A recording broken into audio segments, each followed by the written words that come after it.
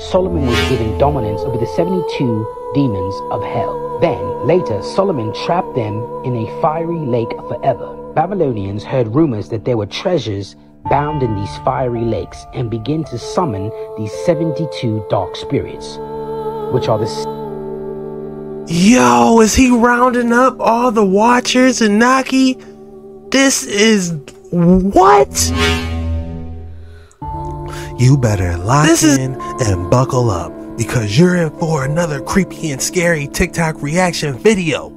I'm Jet Ski Chuck, and on these dark waters, you better keep your head on a straight swivel. Hyper mode, activate. Engaging hyper mode. Warning, incoming. Warning. Activate evasive maneuvers. Get out of their jet ski check the quantum portal is destabilizing. You won't make it. Are you using... No! Jet Ski Chuck, did you make the quantum leap? It just in time? Are you still there? Based on the data, I believe Jet went quantum. But we won't know till he reaches Dark Waters 9. Indicators show that the prototype reached 147% power capacity, indicating a leap was attempted. I just pray he reaches Dark Waters 9, but the return journey is the tricky part.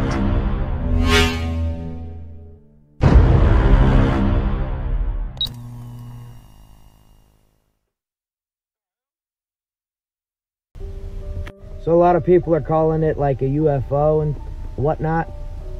Aliens, man. And that's how the Bible describes certain angels. Pretty stunning resemblance, I'd say. Where did they get this? Looked like it was taken on a cell phone. Something called the Ark of Covenant. The wings remind me of the wings from Wonder Woman. They're like gold. Inside of it, they have Aaron's rod and a pot of manna. It's basically the Ark of Covenant, and you know what happened in Tennessee with the Covenant School.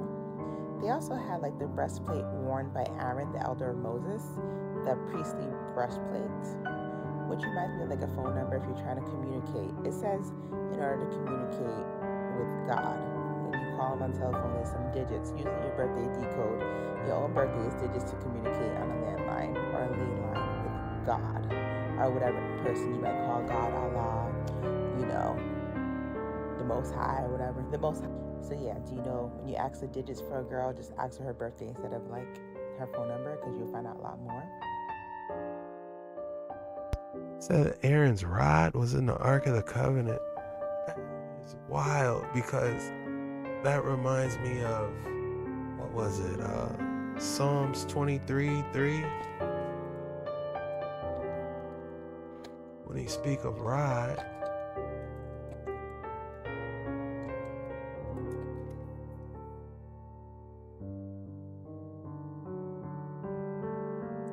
Psalm 23:4. Even though I walk through the darkest valley, I will fear no evil, for you are with me. Your rod and your staff, they comfort me. No matter how dark the time is, you will. that rod and thy staff comfort me. So when they're talking about rod and staff, you know, is this the same one in the Ark?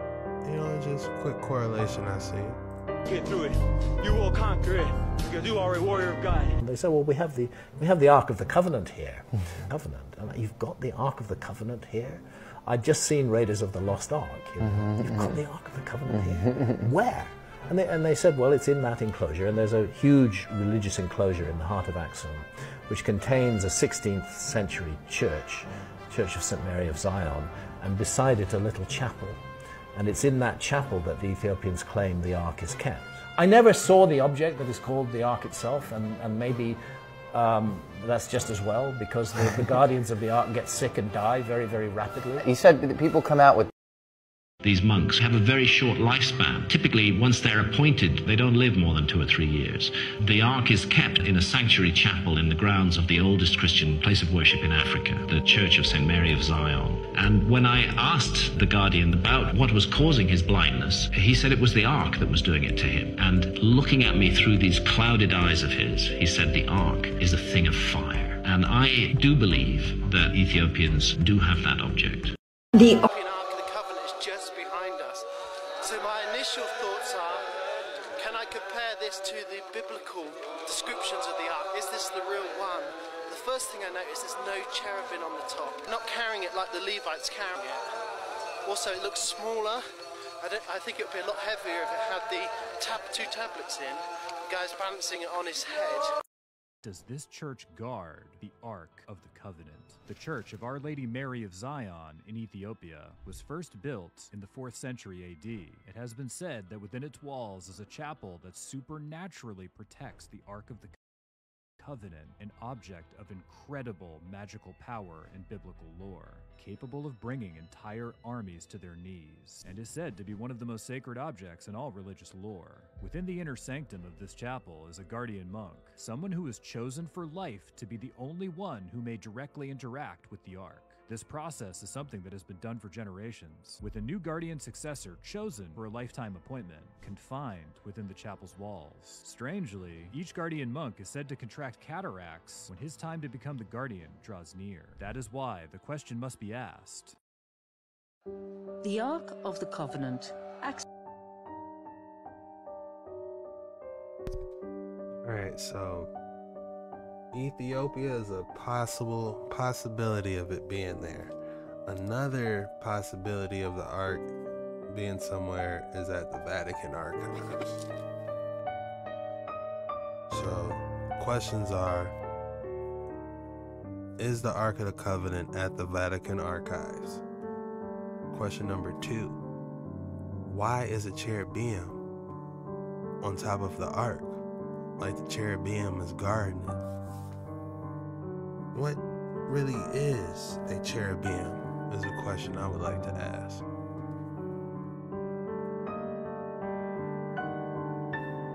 And why would they put a cherubim on the top of the Ark of the Covenant? Like the cherubim is the ultimate protector. What created the cherubim? Something that powerful can guard it? And everything else gets sick around it? That is interesting. Let me know your thoughts below. We're going to dive deeper on this.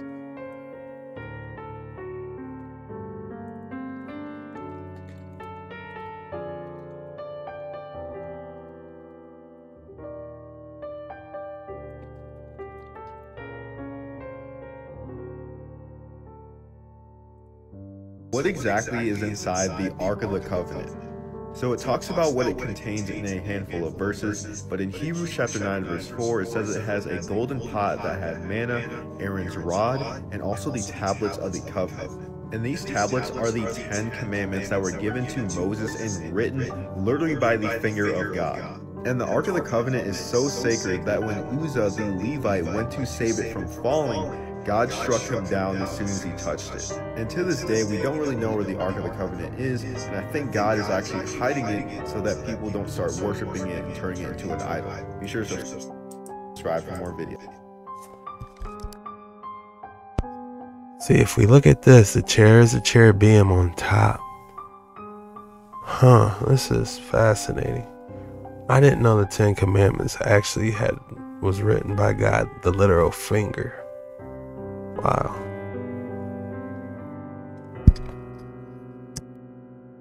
So apparently Ron Garcia has seen the Ark of the Covenant with the 10 Commandments on it and has proof to show us.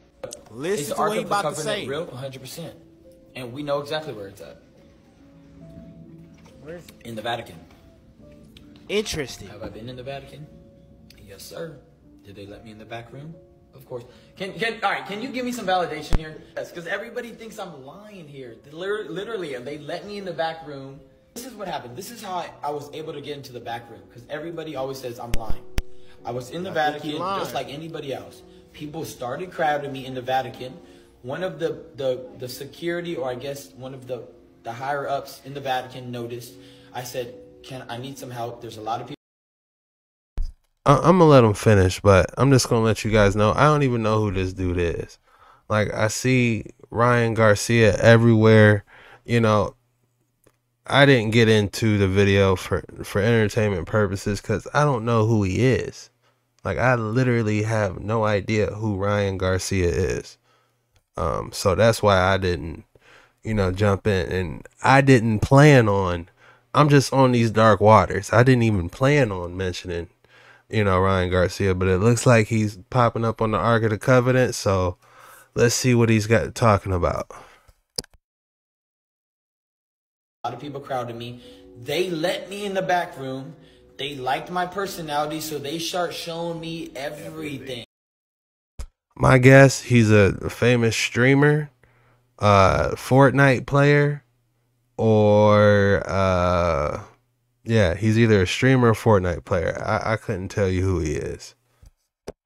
That's just by how he's talking and how I'm just seeing it. That's just my initial reaction of who Ryan Garcia is. Again, I have no idea. The robes, He's not lying. He's not lying. All right, so here's the proof. We were in Israel in June, and Bibi, one of Bibi's boys, texted me. He said, "Hey, brother, good morning. I spoke with the Prime Minister, Bibi Netanyahu. He would like to meet Ryan." Facts right here. Y'all can screenshot it. I don't know if y'all can see it. Screenshot it. That's facts. So for all y'all saying he's crazy for that, this actually happened. So now if the Ark of the Covenant is real, that means the Ten Commandments are real. And I remember what Ron Garcia said when he first started coming out saying all this stuff. Is everything that he's saying, he got proof to back it up. Y'all let me know what y'all think about Ron Garcia saying the Ark of the Covenant in the comments. Like and follow for more wisdom and stay tuned. Yeah, it's definitely getting biblical out here. 12 miles west of Jerusalem, archaeologists.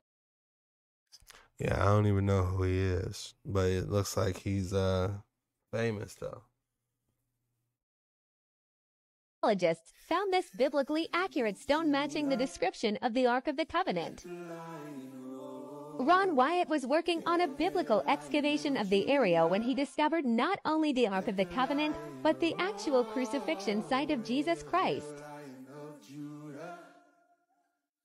In the location that the Ark was found, Wyatt noticed a crack above the cave and a substance that had spilled all over the mercy seat of the Ark. After taking it to be tested in a lab, they discovered the DNA was still alive and that the Ark was buried directly beneath the crucifixion site, proving that this blood could have been that of Jesus during the crucifixion. They discovered that the DNA showed 24 chromosomes from only the maternal parent, proving that Jesus was born to a virgin.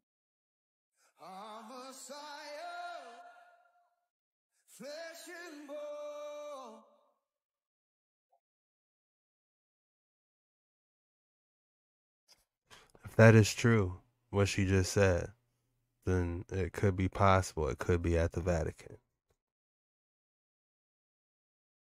Did you know that the Ark of the Covenant has actually been found? This is crazy because the Ark literally holds the 10 Commandments that Moses... Did you know that the Ark of the Covenant has actually been found? This is crazy because the Ark literally holds the 10 Commandments that Moses got from God. And this all started because of a video by a guy called Kevin Cash, whose goal in life is to make it known that the Ark of the Covenant has been found. And there's many people who debate this and get grumpy about it. But the biblical backing that he uses is just unbelievable. Check this. So it starts back on January 6, 1982, where a man by the name of Ron Wyatt says he discovered not only the Ark of the Covenant, but the actual crucifixion site of Jesus Christ. He was doing biblical excavation when he found this small cave and he went through it. To make a long story short, he ends up finding this golden box with a cracked lid and a cracked ceiling through the entire mountain to the top with this hole in it. He also found a dark dry substance on the top of the mercy seat of the Ark. And he actually passed out when he realized it was blood, because according to the Old Testament, in order to fulfill the law, the blood of the sacrifice must be applied to the mercy seat. And if Jesus was a sacrifice, then according to the law, his blood had to be applied. Ark of the Covenant was a power plant device. We know this based on the descriptions in the Bible. And it's been replicated at 2 different universities by 2 different groups of people, and it generated so much power they had to shut it down, just based on the biblical information and instructions. When you take those measurements, it fits directly inside that box. And why did it fit in the box? Because the pyramid at some point had lost its ability to generate the maximum amount of power. And so that was needed to add an extra piece to fix the problem. And that's exactly what they did. Then the energy would shoot up through the apex. The obelisks are all made of crystal granite. What do you mean the obelisk? What is that? Those giant stones that stand up with the points at the top? Okay. Those are obelisks. Okay. They're all around the region. We have one at the White House, right? We have one in Rome in the center courtyard there. They took them and put them all around. The one in Washington is obviously it's man-made, but the other ones around the world are all come out of Egypt. But what's interesting is those obelisks, they capture the ambient electricity from the atmosphere.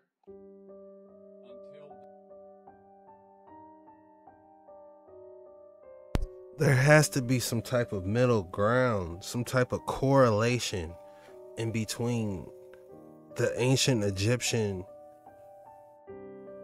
technology and what actually the Ark of the Covenant had. The covenant is likely hidden away at the Vatican or at the Church of Our Lady Mary of Zion.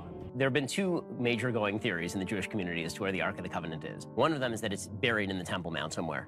The Jews saw the Romans coming and they're like, we are squirreling this away, and the easiest place to put this is like somewhere underneath here, which has been a going theory for a very long time. And then the secondary theory is that you guys have it. At the Vatican? It's at the Vatican. Really? Yeah, because there have been long-standing rumors that the Vatican inherited much of the wealth of the Roman Empire, and so after the fall of Judea, a lot of that stuff ended up being kept by the Catholic Church. Wow. Because it's like you go into the museums and you're like, oh, there's that, Raphael painting. But like, I don't know, man, you got the Ark of the Covenant. You're probably putting that in like the special locker. If somebody were to have it, the Catholics aren't a horrible bet, considering that when you go through Rome, one of my favorite things is where it's just like a giant Egyptian obelisk, and then boom, stick a cross on it. It's like, this is ours now. The Covenant is one of the most mysterious relics from history. It was thought to carry the Ten Commandments, but it may have had another purpose. In 586 AD, the Ark of the Covenant was lost when the Temple of Jerusalem was destroyed. So what was the Ark of the Covenant's true purpose? In a past video, I explained how the Pyramid of Giza could have been an ancient power generator.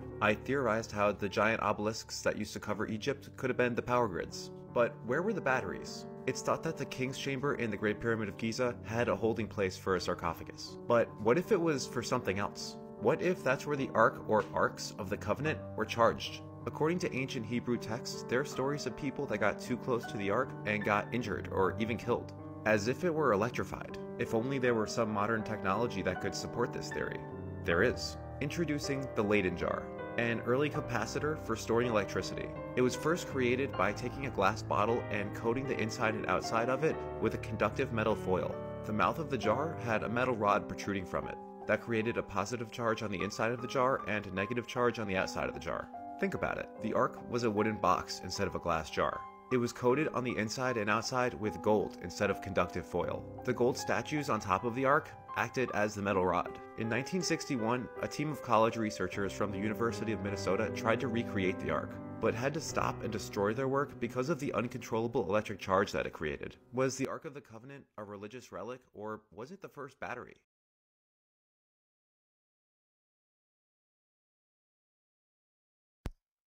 I think it was both. For entertainment purposes only. Don't come for me. But yeah, man, it could have been both. Except this battery was on another level. But Moses' staff as well, it got you thinking about like what really was Moses' staff. Without a doubt, I believe it was real. The Ark, Moses' staff, everything. There's too many correlations. There's too many stories of it lining right up, being told in just a different way. But yeah, powerful. But one thing that's interesting.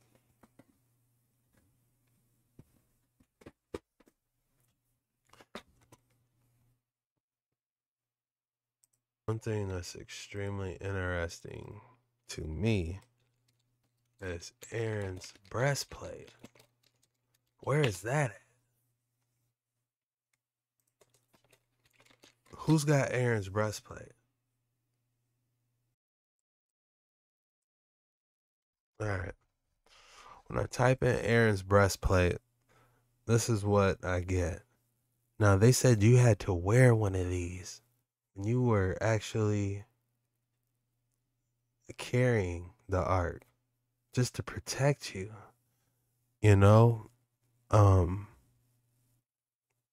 where is this at now is my question, so we can get a better understanding of the type of technology that they had going. Let's see if we can find something. Alright, I did find this. This just says mysterious onyx found in Jerusalem. Could this be one of the gems put on the breastplate? It could be a possibility. They could have been carrying this around. You see it's in some type of, looks like, is that straw or wood? I don't know. But could it hold the electricity charge and protect somebody? I don't know. But yeah, this could definitely be one of the stones that they might have inserted into that breastplate or armor. It might have not just been a breastplate. They could have had some technological armor they would have had to put on to protect them. I don't know. This is all speculation at this point. Here's another replica, but this got English on it. This definitely isn't a real artifact. I would be interested to know, where's the real one at? Everyone's like, where's the Ark of the Covenant? You know, y'all been asking that question for a while. We need to ask some new questions. Where's Aaron's breastplate at? What happened to Moses' staff? What type of technology were they using to DNA encode these animals?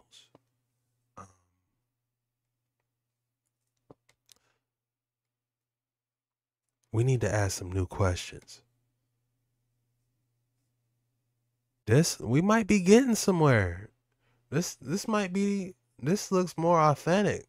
Like an authentic, breastplate of Aaron that they would have to use. One of these videos said they use this to communicate. Your guys' thoughts below. This is interesting.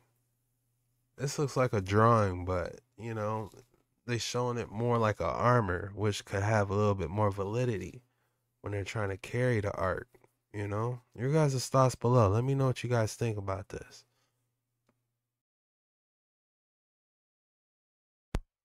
All right, this one's interesting. Can't really read it, but definitely could have been used for some type of communication.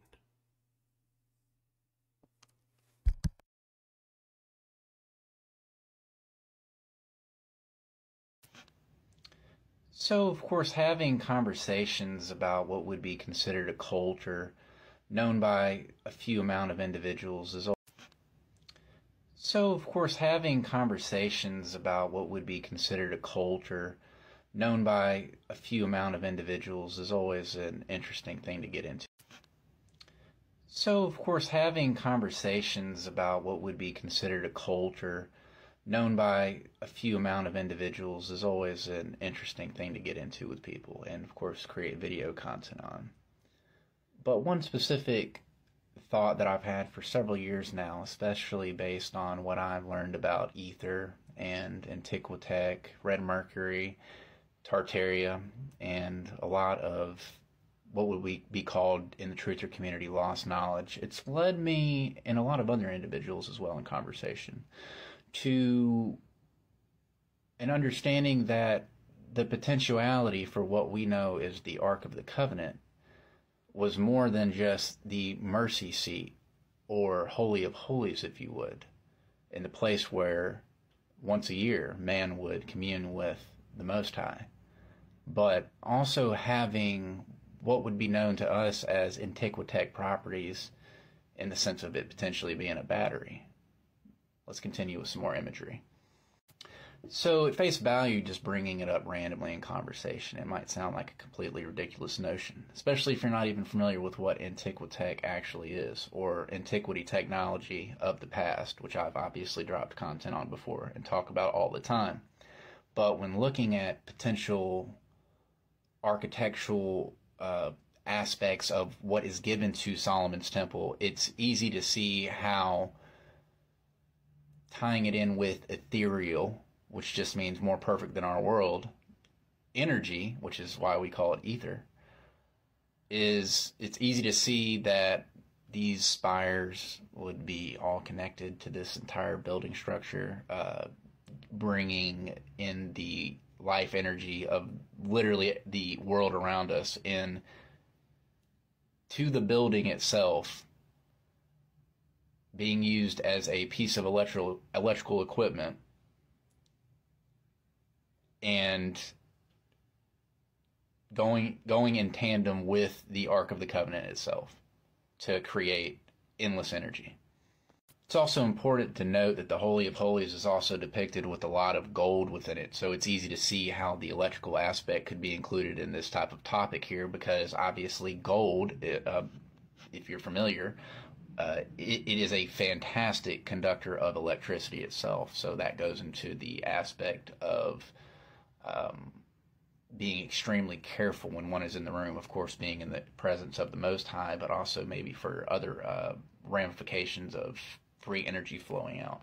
I think it's fascinating having these types of conversations, and I'm always welcome to hearing comments down below. So let me know what you guys think in the comments. Thanks.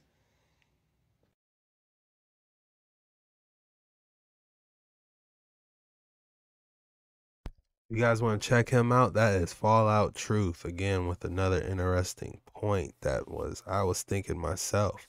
Your guys' thoughts below, but he did point out something that made me think, could it be possible that if the Ark was more than just this holy relic, and it also had some type of ancient technology with it, instead of charging the pyramids, could it charge Solomon's temple?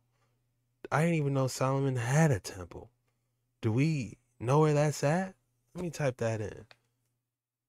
I'm not familiar on Solomon's temple. But could the Ark of the Covenant been there for a little bit, maybe? Let's see what they say. I see these waters are getting dark going into Solomon's temple, so you guys need to lock in and buckle up, because we're going even deeper on these dark waters.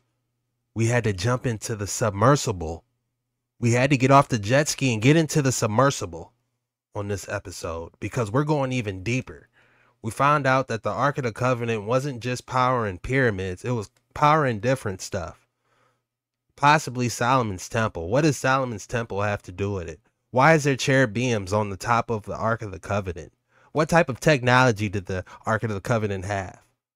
We're going to dive even deeper on this video. We're going submersible. Oxygen levels. Okay, we're good.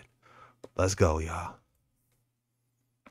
Had been destroyed by the Neo-Babylonians because they hated the Jews and they just wanted to hurt them. So they tore down the Temple of Solomon. And when they read the Bill of Rights, they go, hey, can we get a new Temple of Solomon? Korosh is like, yes, of course. Everybody gets their temples rebuilt. And he said, okay, yeah, show me the plans. And let's just say they added stuff from the original temple.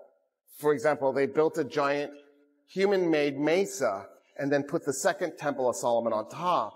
And so Korosh is looking at it and he goes, wait, what? That's like a mountain, a flat mountain. The Babylonians tore that down? I don't even know how anybody built it, let alone tore it down. And Jews are like, yeah, they really hated us. And so Korosh goes, well, we're going to do it. We promised you we'd do it. We're going to build it. But I only know one people on earth that can build mountains. It'll be Persian gold, but it's going to be Egyptian engineers. And they went and grabbed Egyptian engineers, and they built the Temple Mount with Persian gold. And that's why Korosh is in the Bible. The Temple Mount is where King Solomon built the first temple in the year 957 BC.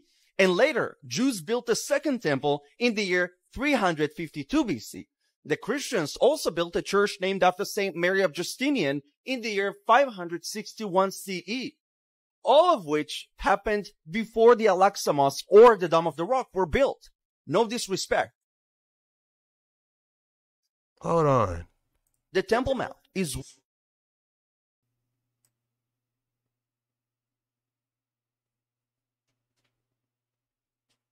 when we're looking at that, tell me that's not Tartarian built. Isn't that Moorish Tartarian technology?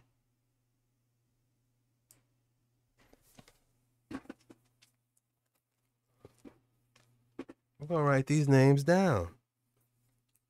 Ala Ask Mosque. Yeah, we're gonna find out about that mosque. We're gonna type in that one.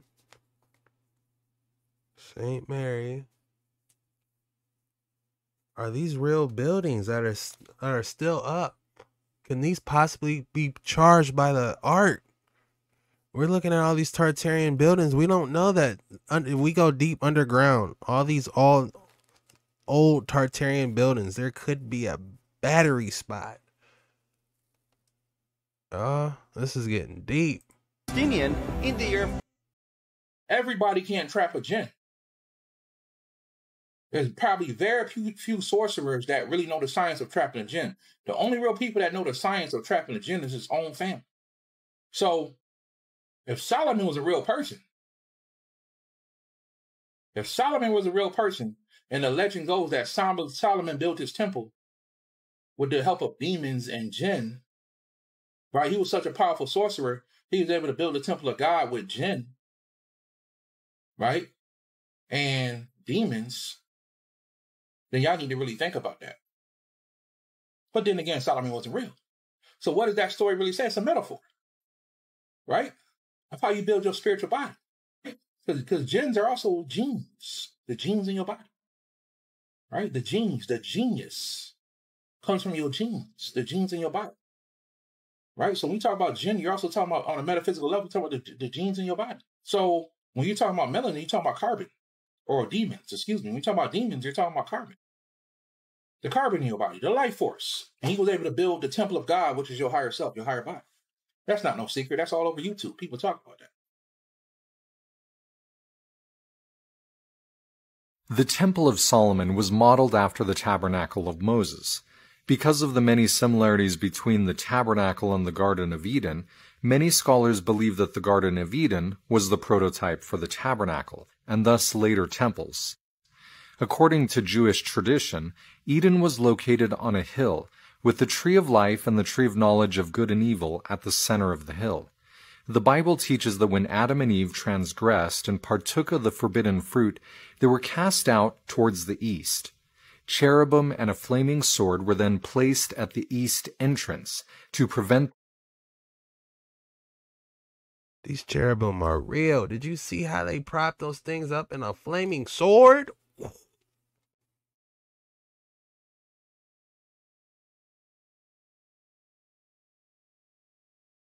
I don't want no smoke with no flaming sword or cherubim. I'm sorry.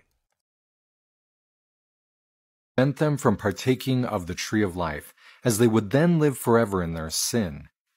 In order to return back into the presence of God, Israel had to symbolically retrace the steps of Adam and Eve, passing the cherubim and re-entering the garden in a westward direction.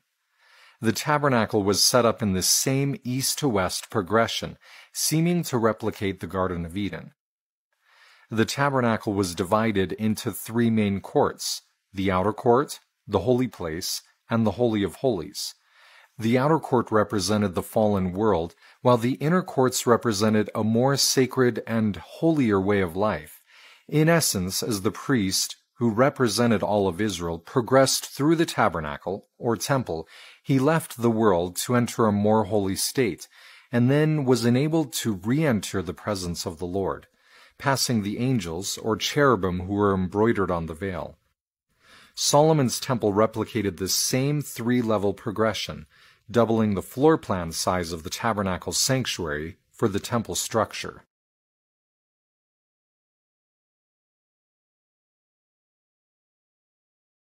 All right, y'all. One thing that comes to mind when we're mentioning the Naki, Watchers, whatever you want to call them, this Ark of the Covenant, how many of them were there?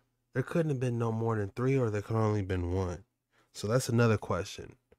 Was there only 1, or was there multiple? But it was definitely something that couldn't have been made more than more is where I'm trying to get at. This isn't something that I believe the watchers of the Naki couldn't make, is what I'm trying to say. But we're going to dive into that. How many? How is it made? Is that even something I can ask?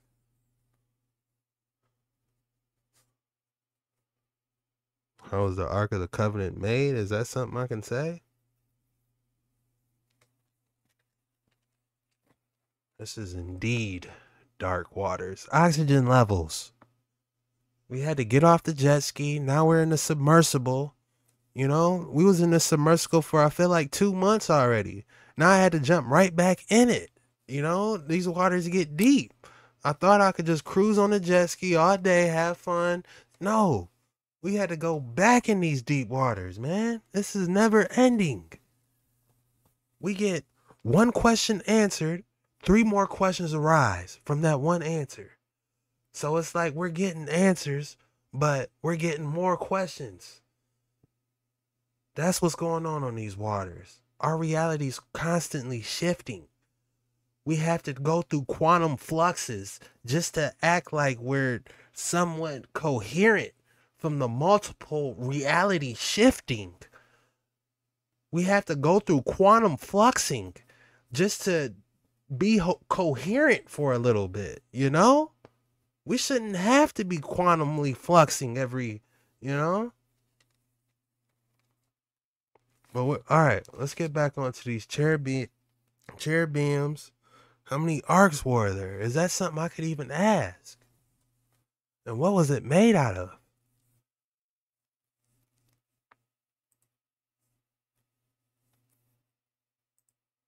What many people don't know about the biblical figure Solomon is that he was an employer of demons to build his temple.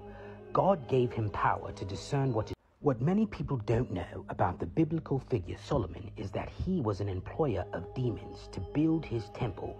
God gave him power to discern what is good and what is evil, and gave him great knowledge with this power, that he had dominance over demons, and the demons were subject to him.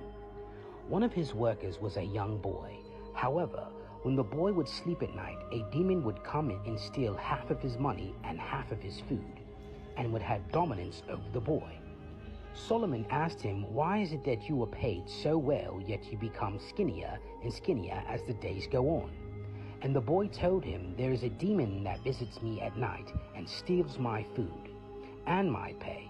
Solomon said, "Bring this demon to me. Take this ring and tell him that I commanded him to come see me." The boy did as he said. The demon's name was Orneus, and he came to the foot of the temple.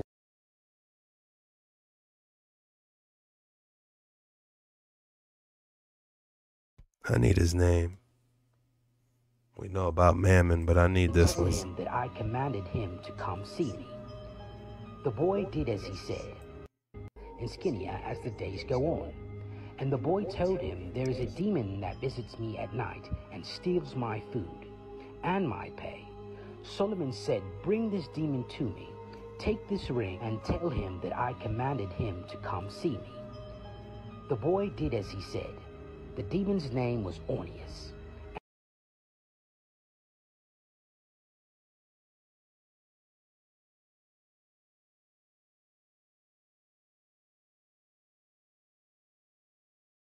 And he came to the foot of the temple where Solomon was waiting for him. Solomon boldly walked up to the demon and said, "Why is it that you torment my workers? Who is your leader? I want you to bring him to me at once." So Orneus went to Beelzebub, the leader of all the demons, and told him that Solomon summons him.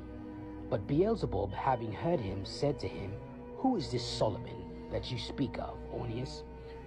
Orneus simply threw the ring at Beelzebub and said, "Come and see for yourself."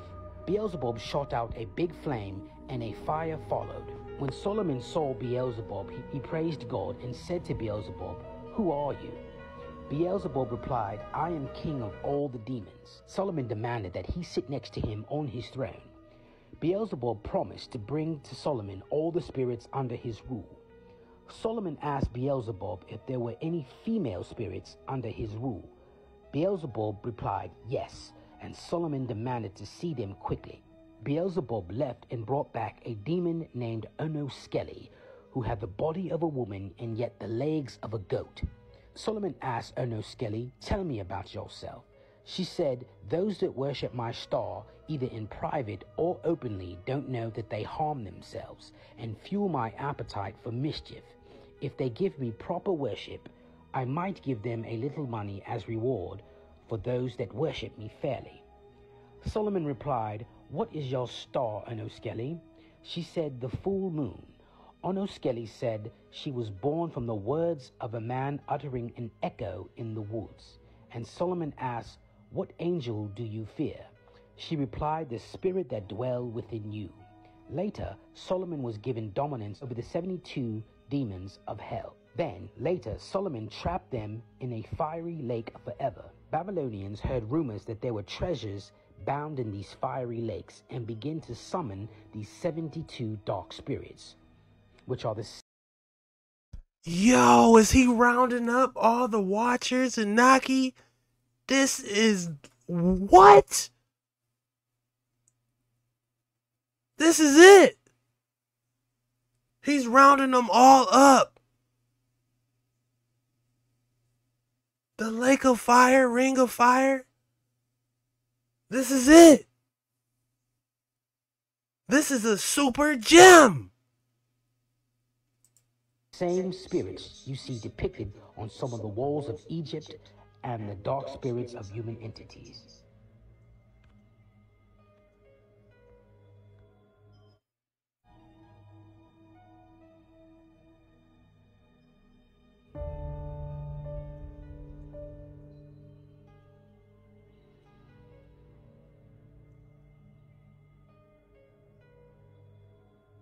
Did you guys hear that? Type in the comments your thoughts below. Did you hear that? We're running this back.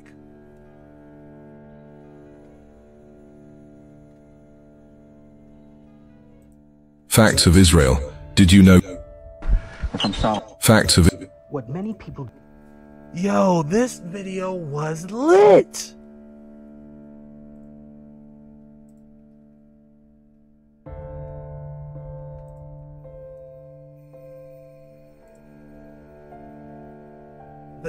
What about that ring? He said he threw the ring back at him. What? Y'all, this one was crazy. This was the validity. It explains so much. There's so much cross-referencing going on in this video. It explains a lot. Where have we heard about the Ring of Fire, Lake of Fire? Huh? Where have we heard that before?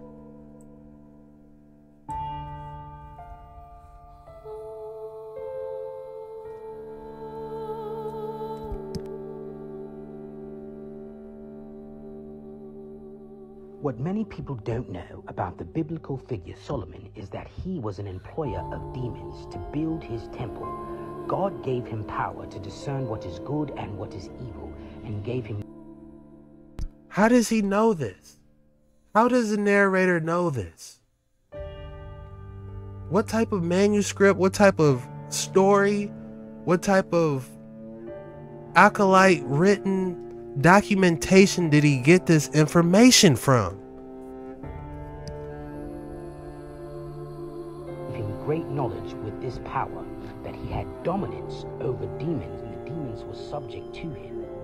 One of his workers was a young boy.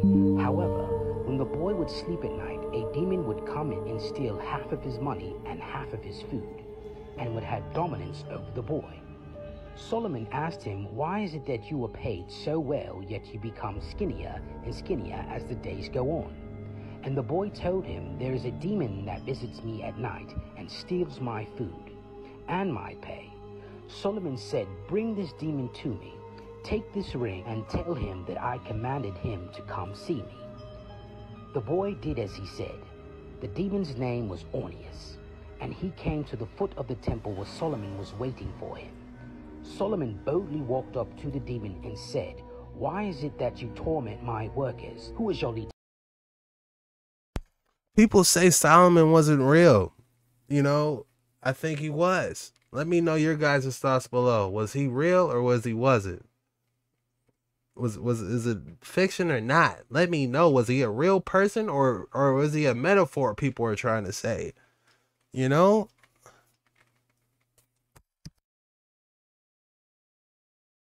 I want you to bring him to me at once.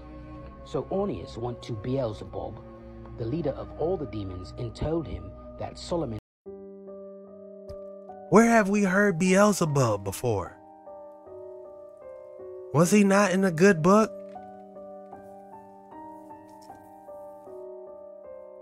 We're going to find it right after this video.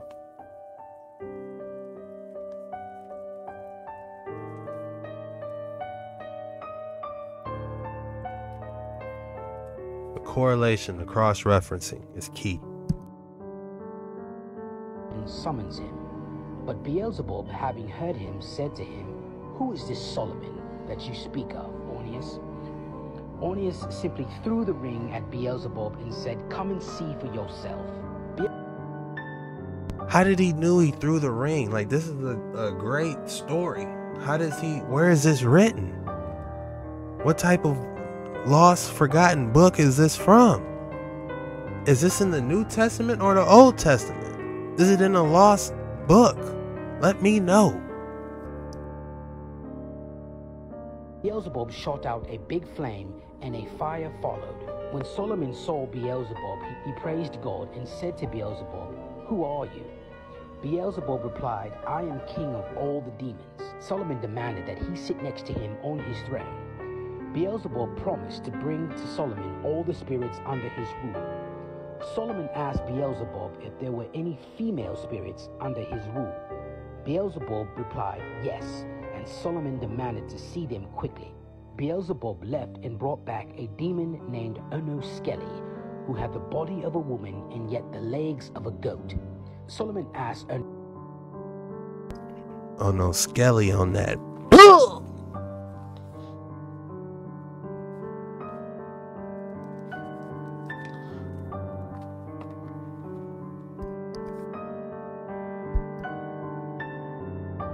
Onoskeli, "Tell me about yourself." She said, "Those that worship my star, either in private or openly, don't know that they harm themselves and fuel my appetite for mischief.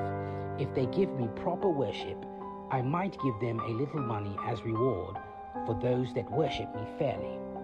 Solomon replied, "What is your star, Onoskeli?" She said, "The full moon."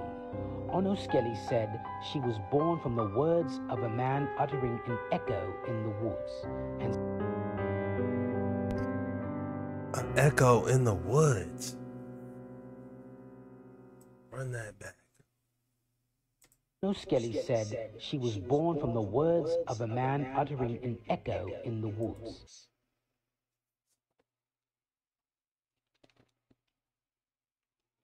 Born from a man echoing in the woods. Now, I'm just putting the pieces together here. That's all I'm doing. If she was born from a man that was echoing from the woods, doesn't that sound like the beginning of Genesis? When he literally spoke everything into existence. So she's saying that, you know, this spirit is tied to the moon or whatever. But could it be possible this was born during Genesis? Just throwing this out there. Just throwing that out there. Because that's the first thing that came to my mind. Like, you born from a man echoing in the woods. What does woods even translate? Like, if this is actual scripture or text, can it be translated back to its original meaning in possibly Paleo-Hebrew? Even Latin or Greek, we probably can get some context from it, but I prefer Paleo-Hebrew. What does the word woods actually mean in Paleo-Hebrew? It could mean, you know, void and empty, for all I know. But that is interesting.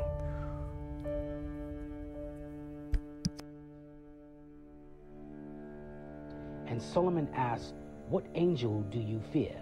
She replied, "The spirit that dwell within you." Y'all know what that is, that spirit that dwells in you. That Ruach. Later, Solomon was given dominance over the 72 demons of hell. Then, later, Solomon trapped them in a fiery lake forever. Babylonians heard rumors that there were treasures bound in these fiery lakes and began to summon these 72 dark spirits, which are the same spirits you see depicted on some of the walls of Egypt and the dark spirits of human entities. So Solomon could be the key to this whole Egyptian dark madness going on. I know a lot of people rock with the Egyptians, but it looks like Solomon was key to all this. For him to summon the 72 dark entities, he's showing you right here what all of them are. And I know in the tablets of Thoth, they talk about going, what was it? Damn, in Emerald Tablets of Thoth, there was a location. Hold on, we're gonna find it. This is important because this cross references a slash. Bit tight. This is fire. What I'm about to do. All right. Hold on.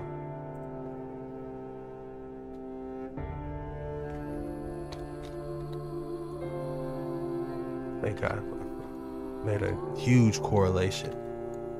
Emerald Tablets of Thoth.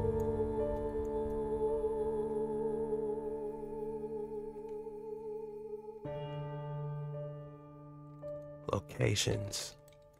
There's a location in the Emerald Tablets of Thoth that starts with the M, and this could be possibly where they're trapped.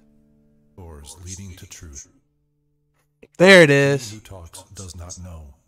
He who knows does not talk. The highest knowledge.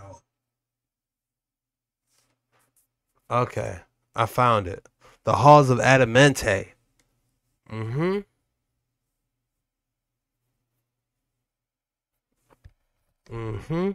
Is that where King Solomon locked them all up? The halls of Adamante. Uttering an echo in the woods. And Solomon asked, "What angel do you fear?" She replied, "The spirit that dwell within you." That has to be, that sounds straight out the book. I'm going to be honest with you guys. Because he asked her, "What do you fear?" She said, "The same spirit that dwells in you." And who created her? It sounds like the words echoing. When the sun and moon, when the greater light and the lesser light in Genesis, that's probably when it got created. And they might have attached, I don't know.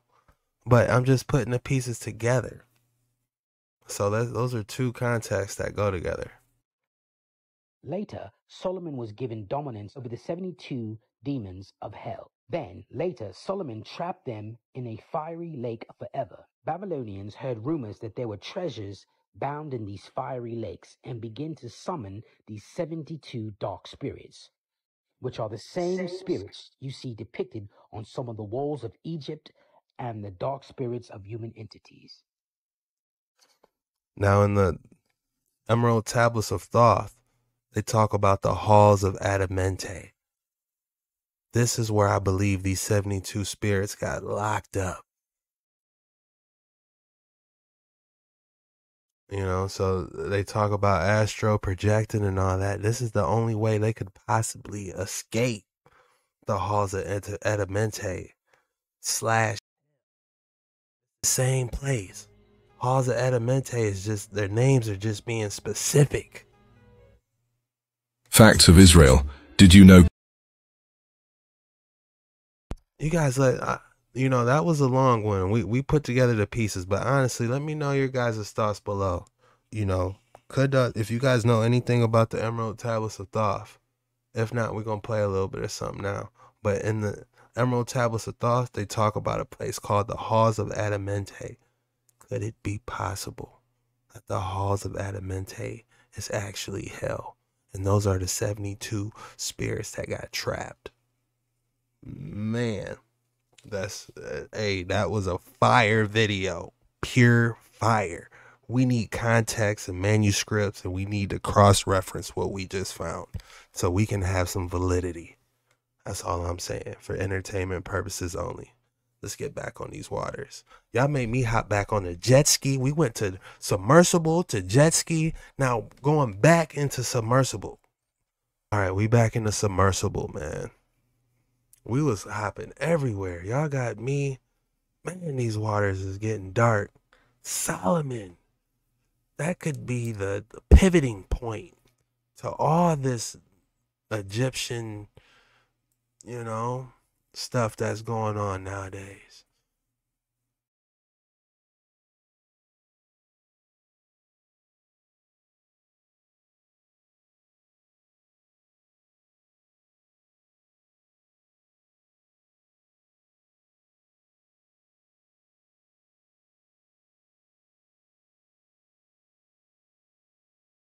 Is Hiram Abiff. Hiram Abiff is accredited as the chief architect who worked alongside Hiram of Tyre. Hiram Abiff is not directly mentioned in either the Bible or the Torah, but we do have mention of Hiram of Tyre in the first book of Kings or the second book of Samuel. Masonic legend tells the story as follows. The construction of the temple is very long and strenuous. Hiram Abiff was demanded to reveal his esoteric knowledge as a master mason in order to expedite the process of the construction. When he refused to do so, he was killed in cold blood. This legend is seen as the ultimate expression of courage and solidarity, and Freemasons look to emulate this behavior. So much so that upon initiation, these events are routinely reenacted by members of the organization, and I just so happened to see a video the other day which shows this process. So here's that. Instantly, or I will take your life. I will not. What still persists?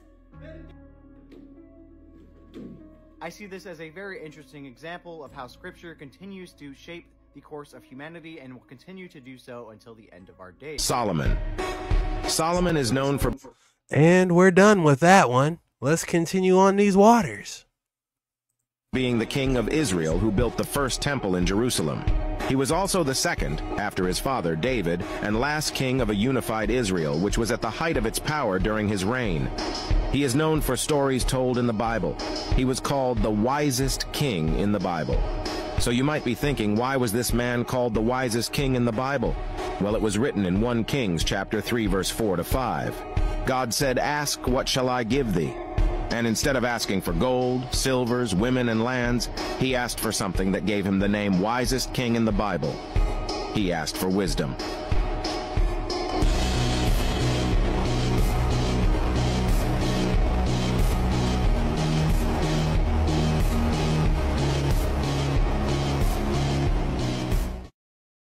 Solomon's temple, the temple of the soul, soul of man's temples.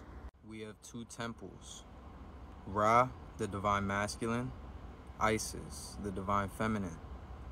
Together, in balancing these two energies through the electrical charge, through love, you get Israel. Israel. Israel. You know, if you look at this chart, you can see clearly that it says alpha point, and at the top you have omega point. And we're all familiar with the alpha and the omega, the beginning and the end. Your alpha point would be the contracted state of mind. And the emotions that go with the contracted state of mind is shame, guilt, apathy, grief, fear, desire, pride, ego. You know, you could truly say if someone's operating out of the divine masculine only, they're in the contracted state of mind. The I am, I feel, I do. If you peep the expanded state of mind, you get the acceptance, the reason, the love, the joy, the peace, the enlightenment, the omega point, the ultimate consciousness, connection to your higher self and source. That would be the divine feminine. You know, a lot of people question why they're here, what their purpose is, you see, and our purpose was always to go from our old animalistic ways into our higher selves in connection to source. To go from the contracted state of mind to the expanded state of mind.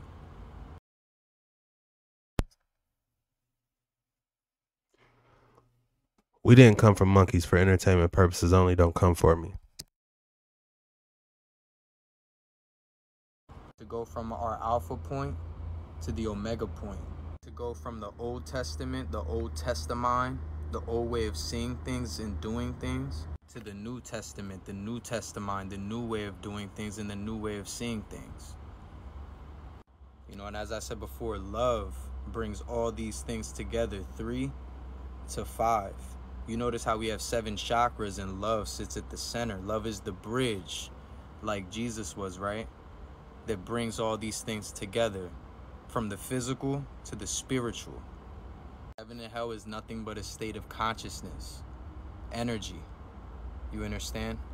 You know, this picture is a great example of what it's like when you step into love as opposed to when you're living in fear. Love, the electromagnetic field is 5,000 times greater than fear. Your auric field expands, your magnetism increases. You see? Fear does nothing but lower your frequency, creates disorder and discoherence, lowers the immune function, ignites stress and disease, activates less DNA coding, and shortens telomeres. That's it. Everything lies within y'all. Realize the electrical.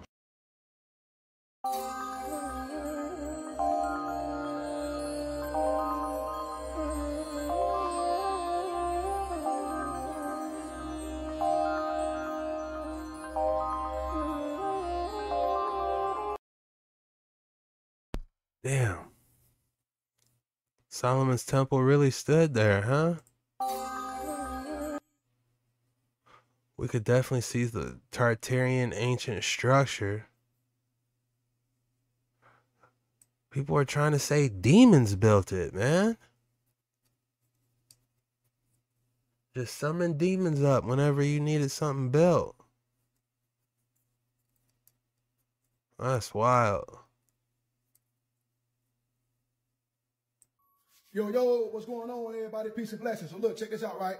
Now, some of us are all already familiar with the book of Enoch, and we know that the book of Enoch talks about the fallen angels coming down and intermingling with the daughters of men and bringing forth giants and things of that nature. But it's a lot of missing pieces to that puzzle, man. The giants did not only just come down and intermingle with the daughters of men and bring forth giants, but they also tampered with everything on earth. They tampered with the animals, they tampered with everything. And they brought forth these mythological creatures. They brought forth these monsters, per se. You see what I'm saying? So they got you thinking everything is a myth. The world is thinking everything is a myth, but everything that's a myth is actually the truth. Now, let's get into it. Let's go. All right, so this is the book of Giants. Now, the book of Giants was removed from the Bible. It was removed for a reason. Now, let's read. I'm going to skip down a few chapters.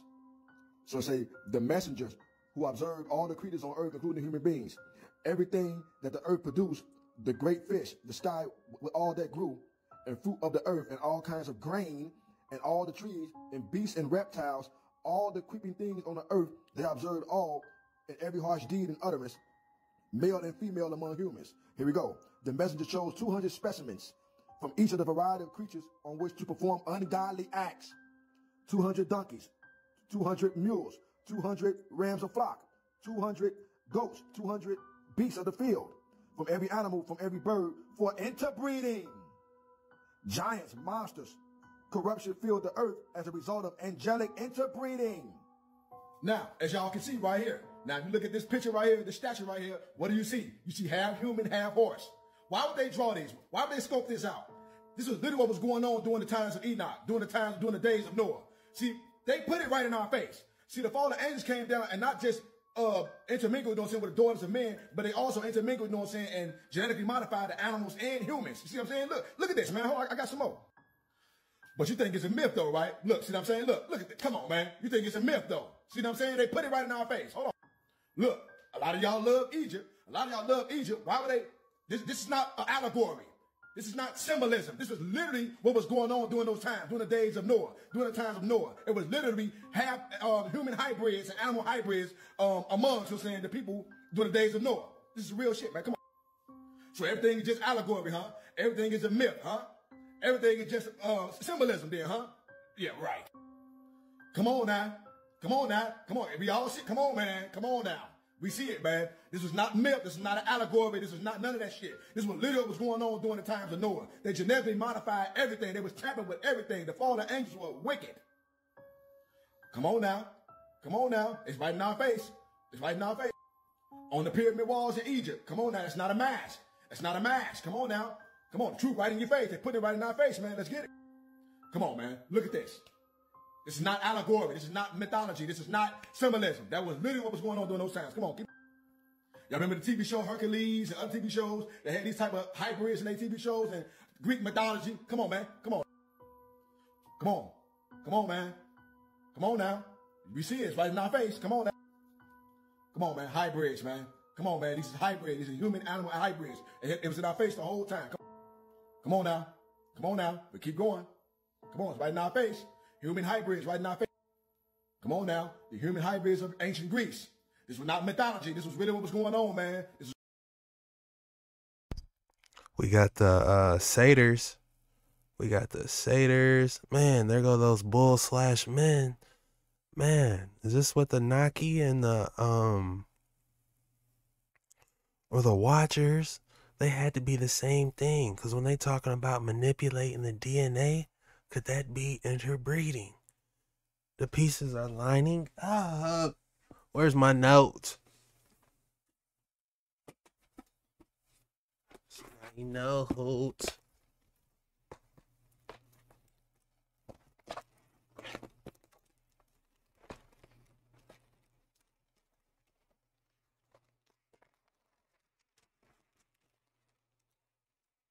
So we got the Naki.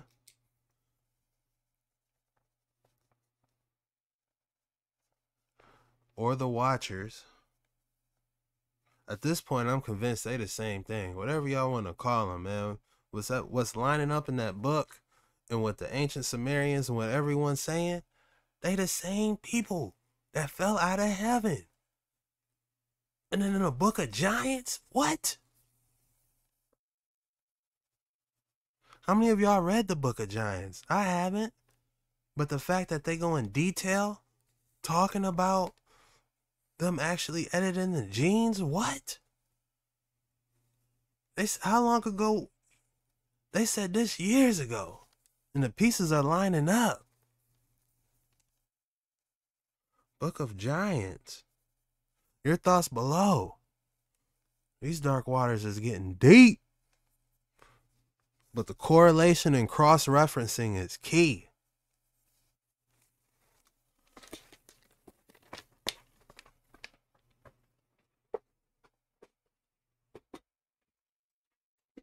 I got a little storage pack on my jet ski right there.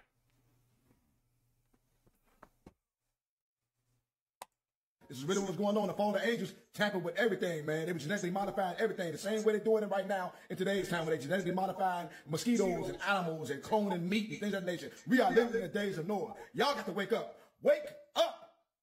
Hey guys, this is Mike Chen. In a recent dig in Ethiopia, archaeologists have supposedly unearthed a long-lost city once inhabited by giants. This city, located in Harla, Ethiopia, was unearthed by a team. Hey guys, this is Mike Chen. In a recent dig in Ethiopia, archaeologists have supposedly unearthed a long-lost city once inhabited by giants. This city, located in Harla, Ethiopia, was unearthed by a team led by Timothy Insol from the Institute of Arabic and Islamic Studies at the University of Exeter. Few people have conducted archaeological research in the region in the past, but most of their digs focused on finding ancient human remains. This time, scientists focused on finding ancient settlements that could possibly hint at the existence of giants in the city. According to locals in the area, there were numerous stories and legends of giants inhabiting the region in the past. The possible supporting evidence of such stories belongs in some of the buildings in the region. The buildings are made of stones that are so massive in size that only giants or people with supernormal strength could possibly have lifted them. Locals also mentioned that they have found old coins and pottery on a regular basis, all of which hinted at an ancient settlement that once existed in the area. Although What's really going on in Ethiopia? They say the book of Enoch actually came out of Ethiopia. And at one point it actually had the Holy Grail. Can you believe that? archaeologists have found no other evidence of giants in the region, they have discovered that Ethiopia was much more connected with the rest of the world than previously thought. Evidence of Islamic burials, headstones, and even a 12th century mosque were found in the area. Not only that, there were also coins, fragments of glass vessels, rock crystals, glass pottery, and other artifacts from places like... Hold on. You know what that reminded me of? When they showed the stones, that reminded me of the mosque were found that in the breastplate area. of righteousness. There were also coins, fragments of glass vessels, rock crystals. Yeah, these. This is what it reminds me. When I saw these stones, it reminded me of those different stones they mentioned in the Bible.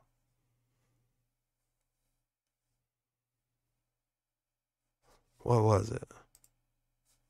Hold on, let me find it. See the 12 stones I'm talking about. 12 stones on breastplate.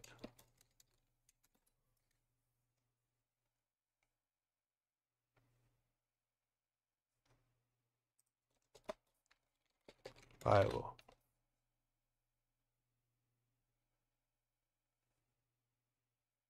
Aaron's breastplate. What? Look at this.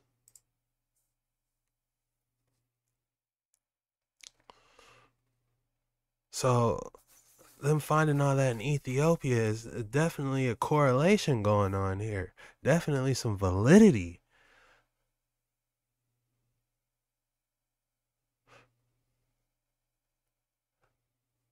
Aaron's breastplate.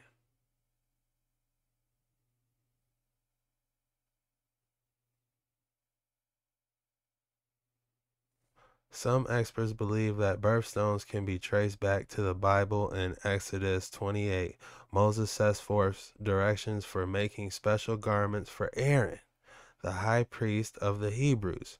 Specifically, the breastplate was to contain 12 precious gemstones, representing the 12 tribes of Israel.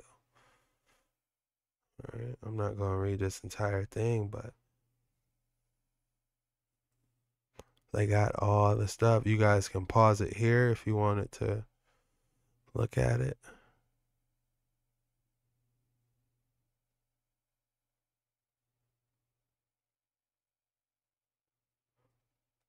But yeah, when I saw those different gems they didn't found in Ethiopia, you know, I had to make a quick correlation because I remember seeing some type of stones in the Bible. Let me write this down, man. We got a juicy one today. Aaron's breastplate. Because that'll have a correlation with Ethiopia. And we got to dig off in the Book of Giants.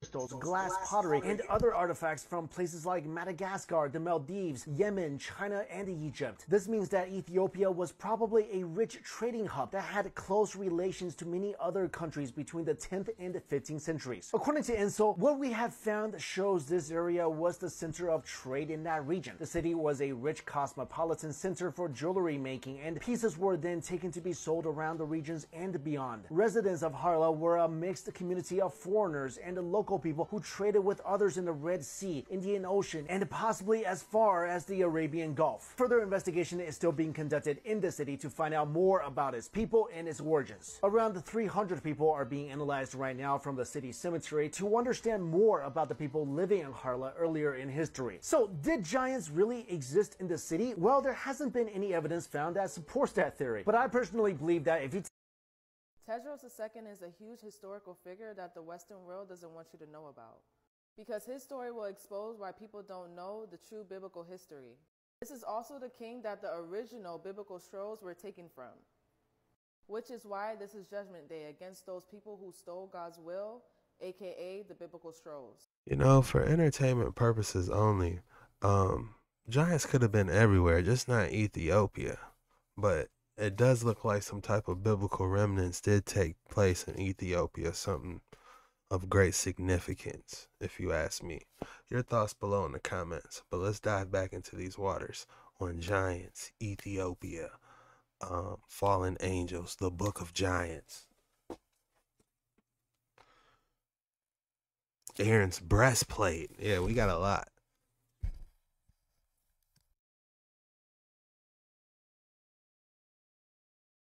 When I say the rocks were alive, I meant the rocks were alive. Do you really think this is just coincidence?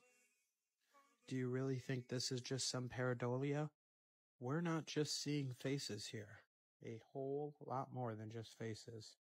A coincidence is going to the market and seeing your friend there at the same time. Pareidolia is seeing faces in clouds.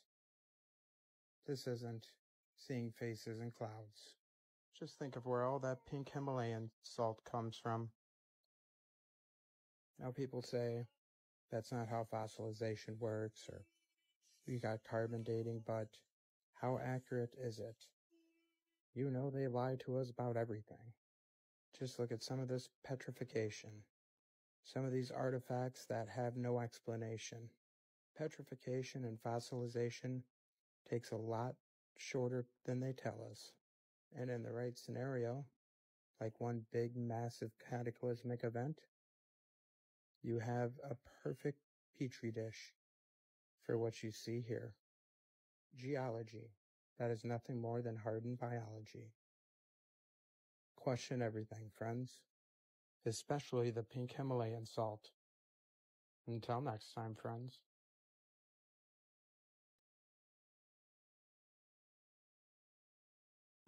Did y'all hear that?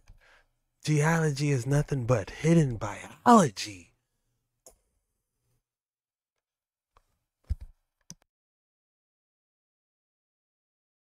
Remember how when Jesus died, the veil of the temple was torn? Remember how when Jesus died, the veil of the temple was torn? Matthew 27:51. Behold, the veil of the temple is torn in two from top to bottom. What does that mean? Okay, let me blow your mind a little bit. Remember how when Jesus died, the veil of the temple was torn? Matthew 27:51. Behold, the veil of the temple is torn in two from top to bottom. What does that mean? Okay, let me blow your mind a little bit. But first, if you're new here, hi, I'm Eliane. I wrote my master's on the connections between Jungian dream analysis, alchemy, and poetry. I'm writing my PhD on Palestinian political identity and music. Basically, I'm an anti-colonial psychomagician. And I'm a writer, teacher, tarot reader, and shapeshifter. Occasionally, I turn into a cat. Meow. And I'm having a workshop where I'm going to teach you how to do what I'm about to do with this symbol. Because symbols, like the veil of the Holy Temple, are what mark the space between us and the unknown. A symbol is different than a sign, because a sign is clear in its meaning. An acronym is a sign, like UN. It has the one meaning, United Nations. Or a stop sign. It means stop. But the octagon, that's a symbol, and its meanings don't stop at stop. But let's go back to the veil of the Temple of Solomon. Now, one function of the veil is part of the old covenant between God and the Israelites, wherein it was meant to separate them from his direct presence. And there are a series of veils within the temple, including the one that closes off the Ark of the Covenant. And for it to tear open, only in the book of Matthew, is to say that the age of the old covenant is over, and with the crucifixion of Jesus Christ, the gates to God's presence are open, and the age of the new covenant is at dawn. Now let's take this symbolic story and turn it inward, starting from the beginning. The veil and the old covenant, represented here in the high priestess. We can consider this our initiation into the occult, or the beginning of our awareness of our deeper wisdom. Some quick fun facts about this card. These are the pomegranates that are above the pillars, as described by the Bible. And the pillars are Yakin and Boaz, defined by some as strength and wisdom, but other things by others. Another point of interest here are the palms. And this is how we know that this is the veil connected to Jesus, because in the Quran, Jesus is born under a palm tree. And to help ease the pain of childbirth, Mary eats a date. And dates are ripe in August and September, which is when some people think that Jesus was born. But anyway, in the next card, this veil is worn by the Empress. See the pomegranates? We've gone from the higher garden to the lower garden, from the high priestess to the Empress, from recognizing the difference between the seen and the unseen, and placing ourselves in the seen. And next comes our will to penetrate the seen. In the Emperor, the Ram, the one who seeks to remove the veil of Isis, returning us to the Hierophant. We return to the realm of the unknown, and we sit before the pillars, but the veil is gone, and we've been given a new authority. One that'll drive us to learn one integral lesson. And this is where we come back full circle, even though we could keep going, which we're gonna in the workshop. That love, human love, is the way, the truth, and the life. Yes, Jesus is love. And by the way, that definition of the lovers is from Waite's book on his own cards. He built the great temple without making a sound. Perhaps Solomon's most famous act was the construction of the temple with materials and plans provided by his father David. God had promised David that he would allow his son to build the first permanent place of centralized worship, as predicted centuries before in the book of Deuteronomy. It was a magnificent temple and took 7 years to build. It took 12 years to build Solomon's palace, however. Although the temple was constructed out of cut stone, the sound of hammer and chisel was never heard. Thus the temple was erected silently. 1 Kings chapter 6, verse 7, New King James Version. And the temple, when it was being built, was built with stone finished at the quarry, so that no hammer or chisel or any iron tool was heard in the temple while it was being built. For many years this remained a mystery until someone discovered a massive cave the size of a large theater on Mount Moriah near Calvary outside Jerusalem. Millions of small chips cover the floor where the rock has been cut. The rock is so soft that it can be cut with a penknife, but when exposed to air, it oxidizes and becomes quite hard. All of the stones for the temple came from this cave, where they cut the blocks to fit into the temple above ground. His reign brought great prosperity to the Israelites. The empire stretched from Egypt to the Euphrates and included most of the territory promised to them. The book of Kings, chapter 6, contains a detailed description of the layout of the temple. They can be pretty intricate and technical at times, making it difficult to gain a clear picture of the situation. Nevertheless, we are aware that the construction of the temple followed something like the following. It measured a length of 90 feet with a width of 30 feet and a height of 45 feet. All the lumber and stone for the temple was finished at the quarry to exact specifications so that when brought to Jerusalem, the pieces could be fitted together without iron tools. Nothing but gold was visible inside the temple. Did you know Solomon's temple mentioned in the Hebrew Bible actually has ties to Freemasonry? So in order for us to understand this connection, we need to dig deeper on Solomon's temple. Some believe it's the temple of Sol, meaning sun, and Ammon, meaning moon. It eventually became corrupted over time, but if you look at officiants' aprons, you see sun and moon patterns. Just like here, it's all interconnected. But that's not the only commonality. Within the Hebrew Bible, it states that Solomon brought over a skilled craftsman, also called Hiram, to construct the temple. Now, according to the Hebrew Bible, Hiram was alive, but he was not happy with the gifts that the king gave him. And I'm just going to pause this right here to see if you can see what I see. Anyways, the Freemasons have a different version to the same story. Hiram constructed the temple. 3 ruffians tried to extract ancient and sacred information from him. And I believe that they reenact this attack, and this is why I hypothesized we have this ritual circled here.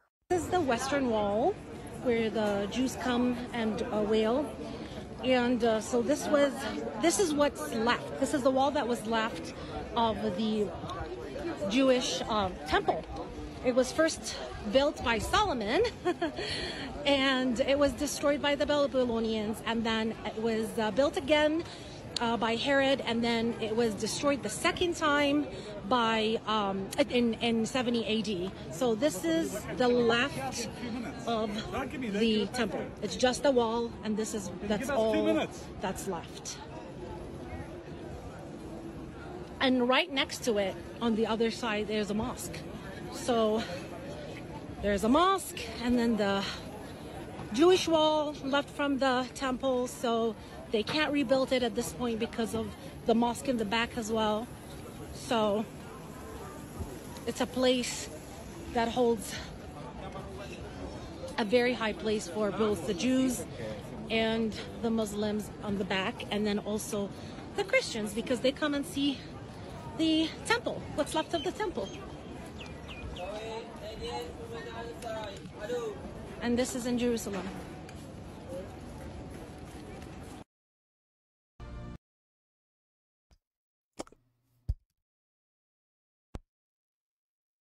You guys let me know, is that the real Solomon's temple?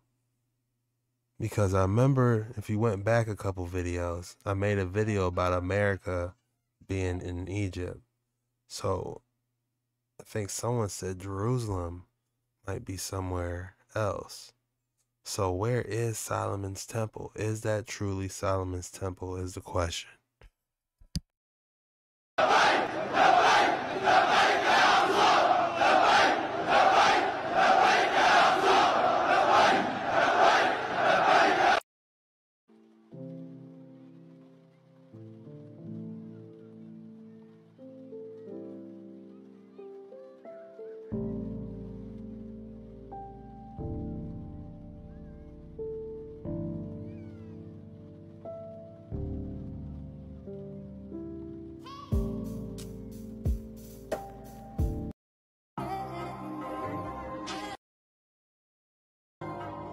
Uh-oh, here we go. I was just talking about this. Is this where Solomon's temple could have been?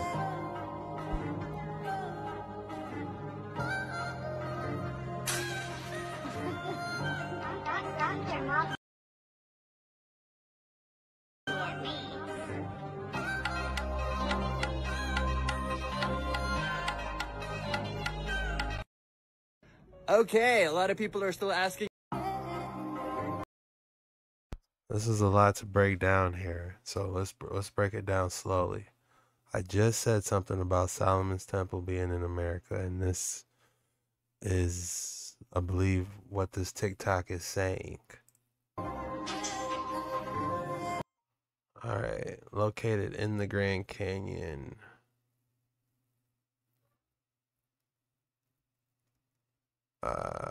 Red Lips, can you, early days, June 1st. Circular rainbow here. It's hard to read out.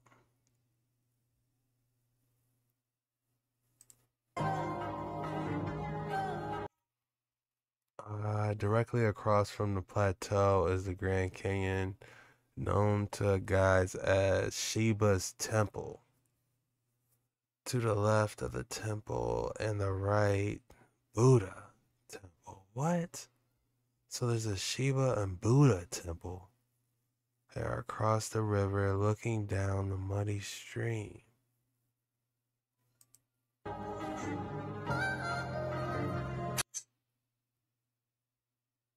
Solomon's temple, Sheba's temple.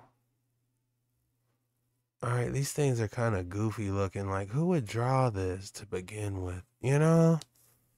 I'm trying, y'all, but this just ain't what I'm trying to see for me to really be like, okay, this it. You know?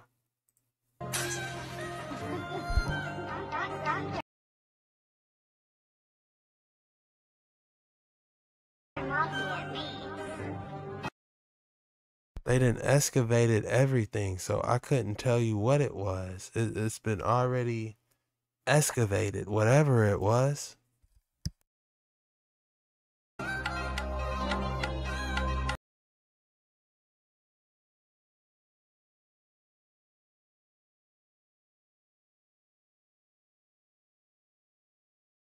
What book is this from?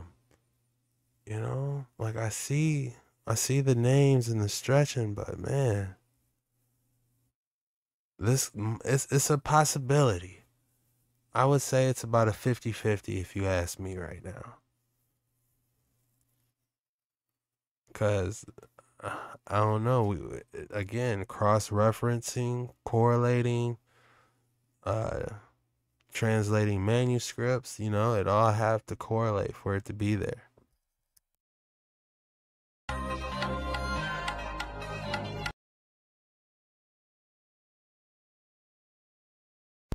Okay, we have Jacob's ladder. When the blue line, the top of the red wall limestone, reach one fine piece of rail canyon called Jacob's ladder.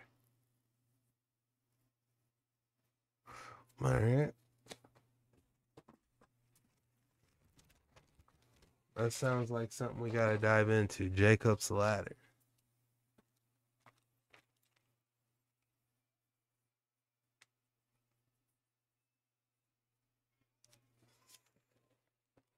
Context clues. Yes! Sounds good. Hotel. Hotel. Brothers and sisters, you're now standing at a model of the greatest temple on the planet Earth, going back over 4,000 years ago. When we think of churches, when we think of synagogues and mosques, this laid the foundation. This is the prototype.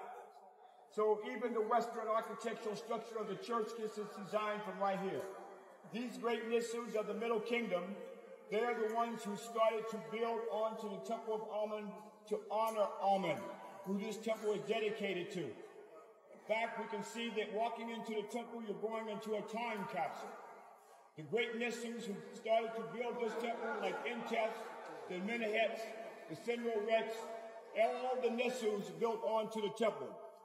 And let's not forget about It's the windows and doors of Solomon's temple. 1 Kings 7 says, "And there were windows in 3 rows, and light was against light in 3 ranks. And all the doors and posts were square with windows, and light was against light in 3 ranks." Nobody understood what the design of Solomon's temple's doors and window frames looked like until a carved stone box was found in 2011 with 3 or 4 recesses or interlocking frames dating to the time of Solomon. So this appears to be an architectural model for a building 3,000 years ago, and it shows us exactly what was described in 1 Kings 7 with the 3 rows and 3 ranks described in the window frame and the door frames of King Solomon's temple.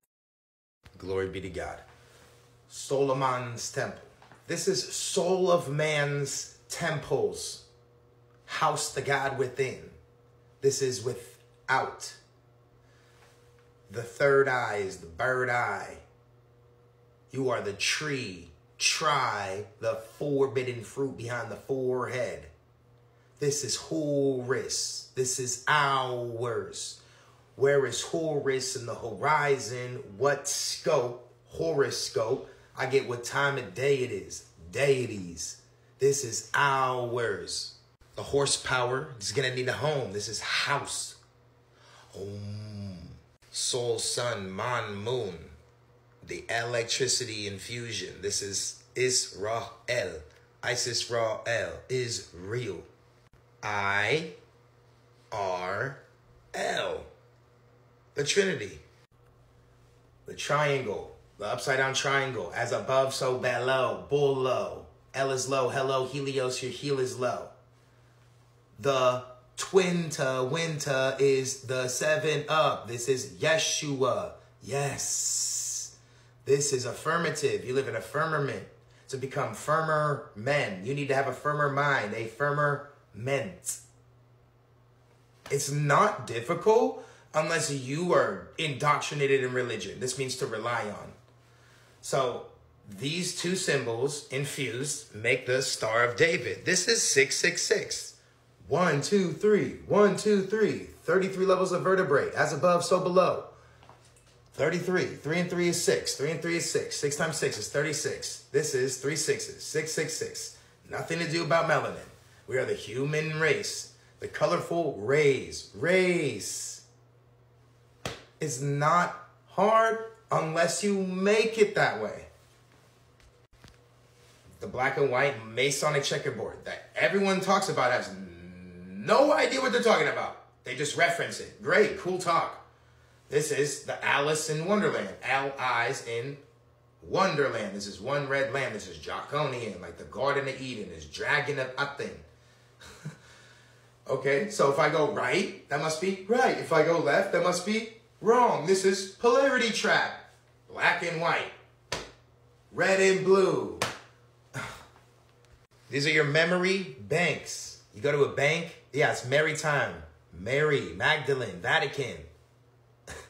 Wisdom, beauty. This is the school. This is school.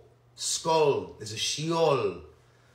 Libra, Aries, libraries. These are your memory banks.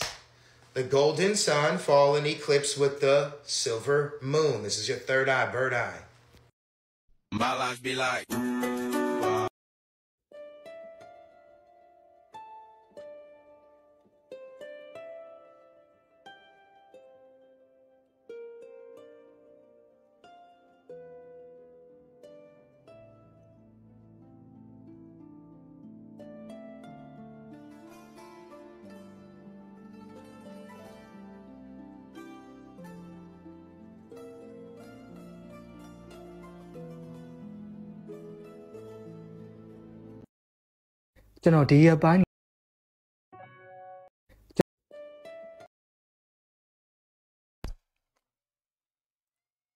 Okay, so this video literally answers my question on this. It was, did the Ark of the Covenant sit in King Solomon's temple?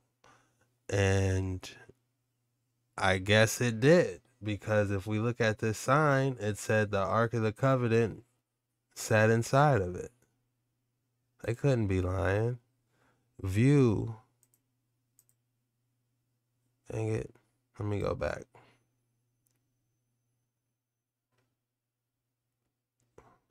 All right. View of the Ark of the Covenant, located in the innermost chamber of the temple, as seen from the inner chamber. So the Ark of the Covenant did go inside King Solomon's temple. So my next question is, how many of them was it? Was it just one ark?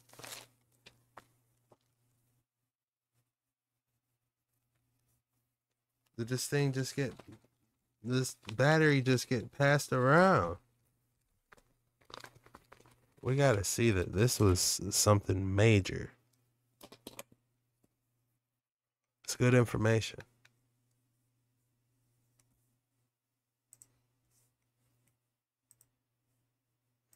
All right.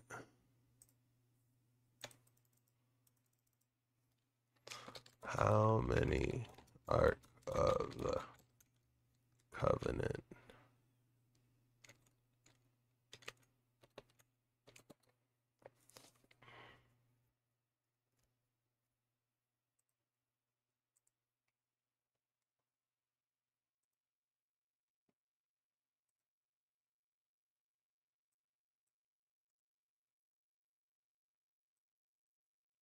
Of the Covenant was a sacred chest that contained the story of the Ark of the Covenant and David.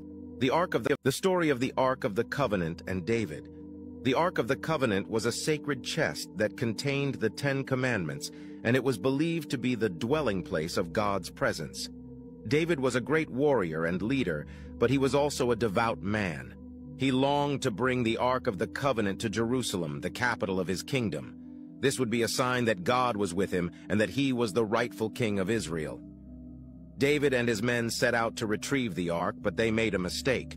They transported it on a cart, which was not allowed according to the law. As a result, one of the men, named Uzzah, reached out to steady the ark when it began to wobble. Uzzah was struck dead by God for touching the ark. David was terrified, and he did not know what to do. He decided to leave the ark in the house of Obed-Edom, a Gittite man. Obed-Edom was blessed by God for having the ark in his home, and David realized that God was pleased with him. After 3 months, David decided to bring the ark to Jerusalem. This time he did it correctly, transporting the ark on the shoulders of the Levites as the law required. There was great rejoicing in Jerusalem when the ark arrived, and David offered sacrifices to God. The Ark of the Covenant was placed in the tabernacle, a temporary dwelling place for God. David wanted to build a temple for God, but he was told that his son Solomon would be the one to build it. The Ark of the Covenant remained in the tabernacle until Solomon built the temple. Then the ark was placed in the innermost chamber of the temple. The ark was a symbol of God's presence with his people, and it was a reminder of his covenant with them. The Ark of the Covenant was lost after the Babylonians conquered Jerusalem in 586 BC. It has never been found since, but many people believe that it is still out there somewhere, waiting to be rediscovered. The story of the Ark of the Covenant and David is a powerful reminder of God's presence and his covenant with his people. It is also a reminder of the importance of obedience to God's commands. Of acacia wood.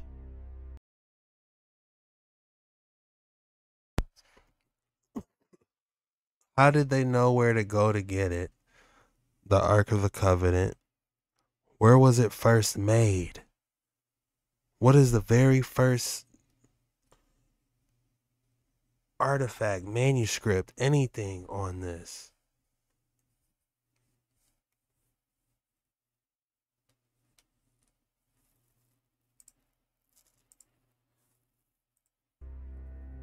Two and a half cubits shall be its length, a cubit and a half its width, and a cubit of acacia wood. 2.5 cubits shall be its length, a cubit and a half its width, and a cubit and a half its height. And you shall overlay it with pure gold. Inside and out you shall overlay it, and shall make on it a moulding of gold all around. You shall cast 4 rings of gold for it, and put them in its 4 corners. 2 rings shall be on one side, and 2 rings on the other side. And you shall make poles of acacia wood, and overlay them with gold.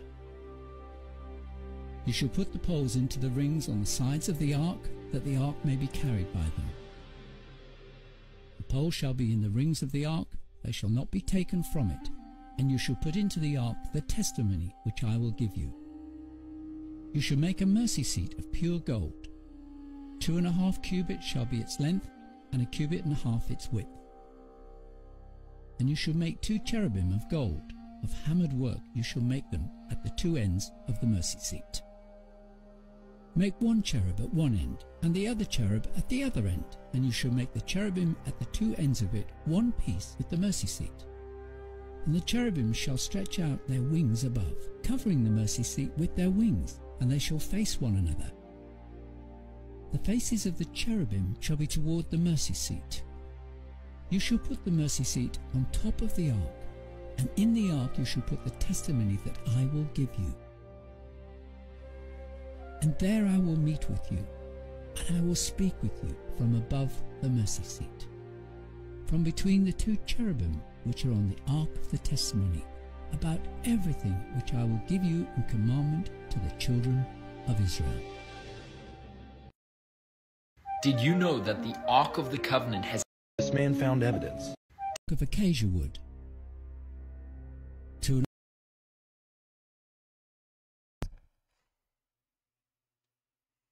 So it looks like it was in Exodus. It looks like it was in the book of Exodus, and it looks like man created it. Could this... Still need to ask the question, was there more than one? Did you... This man found evidence. It is based. So apparently...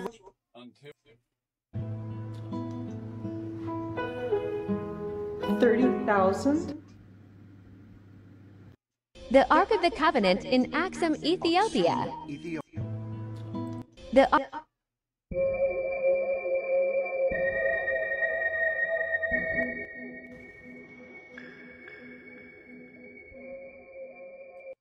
Man found evidence. Now this is scary. The story of the Ark of the Covenant and David. The Ark...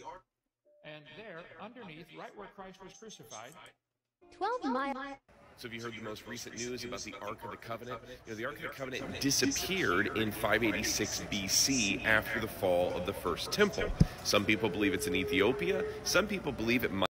So have you heard the most recent news about the Ark of the Covenant? You know, the Ark of the Covenant disappeared in 586 BC after the fall of the first temple. Some people believe it's in Ethiopia. Some people believe it might have been translated up into heaven based upon the book of Revelation and the book of Hebrews. And some people now believe It could be at Mar-a-Lago. In this picture, James O'Keefe, standing next to supposedly a replica of the Ark of the Covenant, has surfaced recently. There are some people on the internet that are speculating that Trump had the Ark of the Covenant pulled from the Smithsonian archives, but that the feds came in and took it during the raid in Mar-a-Lago. Is this the real Ark of the Covenant? Is it in heaven? Is it in Ethiopia? Anybody guess is as good as mine, but I can tell you what, I didn't have Trump having the Ark of the Covenant on my 2024 bingo card. How about you? Real Ark people have been Ark of the Covenant. You know, the Ark of the I can't see it. Buddy's dome is in the way. Trump having the Ark of the Covenant on my 2024 bingo card.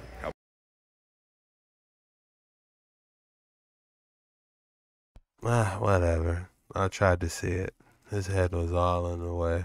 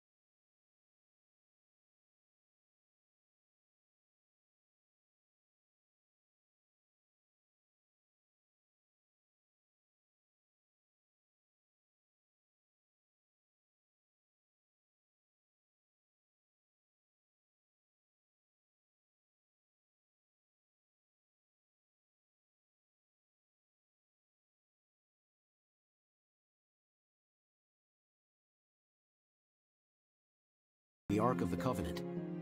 Some believe that it was destroyed during the Babylonian conquest of Jerusalem in 587 BCE. Others claim that it was hidden away in secret places, waiting for the right time to be revealed. The search for the Ark has been ongoing for centuries. Many adventurers and archaeologists have tried to find it, but none have succeeded. Some believe that it is buried beneath the Temple Mount in Jerusalem, while others believe that it is in Ethiopia, guarded by a secretive group of monks. The Ark of the Covenant is a testament to the power of faith and belief. While the Ark itself may be lost to history, the impact it had on ancient societies and the continued fascination it holds for people today is a testament to its enduring legacy. It has inspired countless stories, legends, and quests for discovery over the centuries. Whether we ever find it or not, the Ark will continue to be a symbol of the mysteries and wonders of the ancient world. Right, I guess there was only one Ark. For my research today on these waters, that's all we're finding is that it just was one.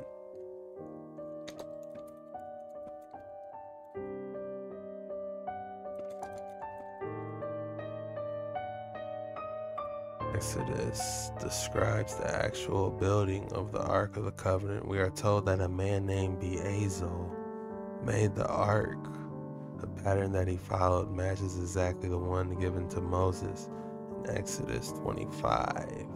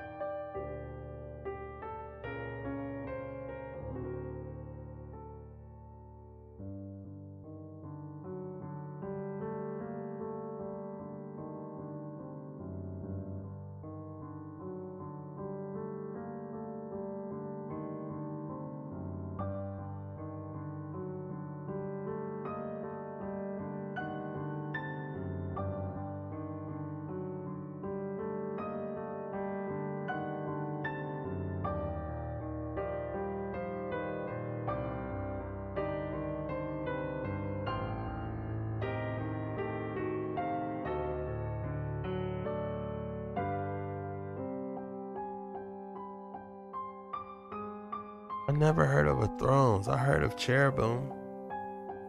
I never heard of a thrones. Seraphim are right next to God. Yahuwah.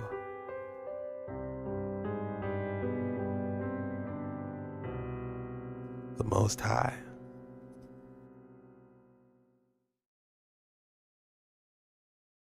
This is to praise God in heaven, saying, Holy, holy, holy.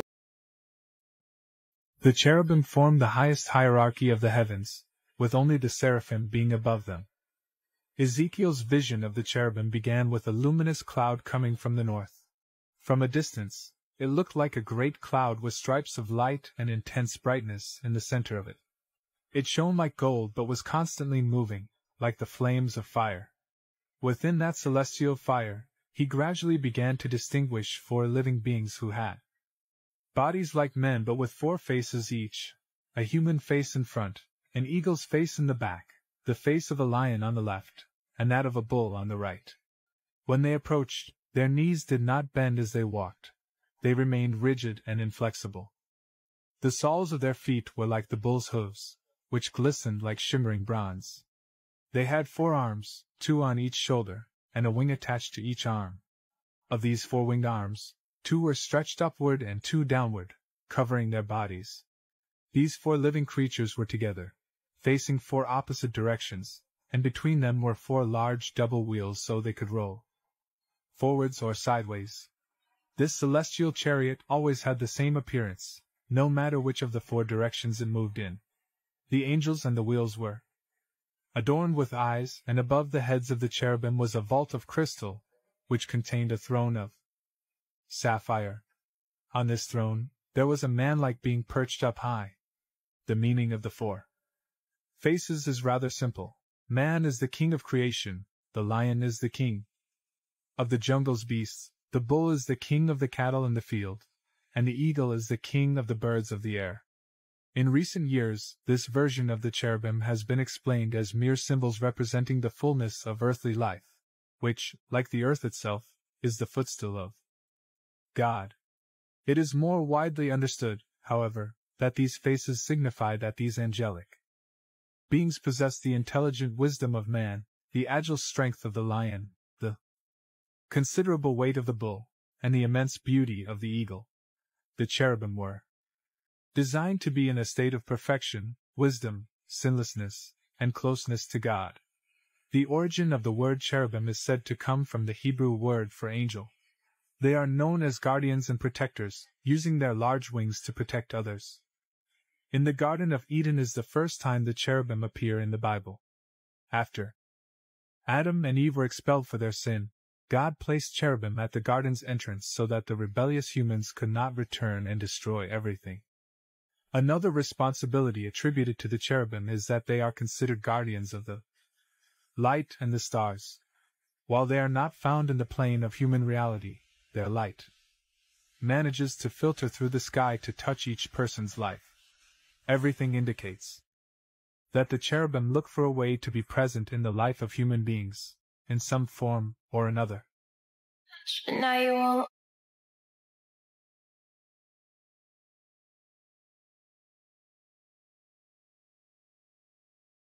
Man, that video was fire. The cherubim guarding the entrance to Eden. So we won't be getting close to Eden anytime soon, and if we do, best believe there's a cherubim guarding it. So if you go beyond the ice walls and you think you're getting close to Eden or the Polaris or whatever it's called, guess what? The cherubim's gonna be there blocking it, which is extremely interesting. Because if you look at the fallen angels, could have been possibly trying to make their own version of the cherubim. That's why they're doing all the DNA editing and stuff. Just an interesting thought. It's like they were trying to make their own cherubim, but they didn't come close at all. Wow. These waters are getting deep. You see, we in the submersible, man.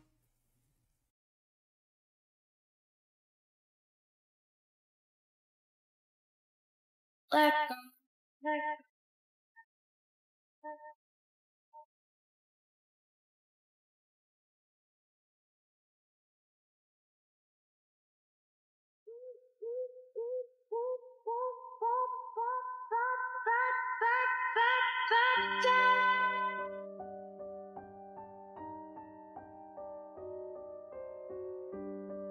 I remember the seraphim in the book of Isaiah. Like smoke filled the room and then they were surrounding Yahuwah.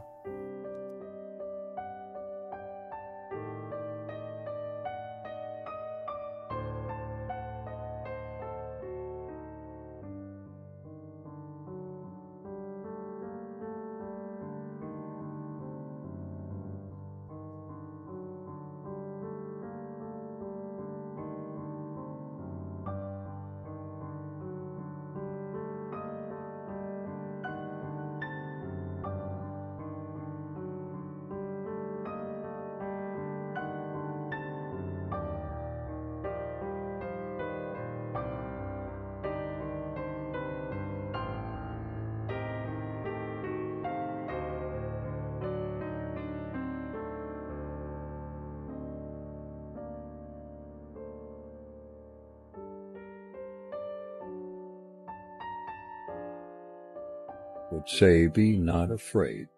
In the Bible, cherubim. Orphanum, seraphim.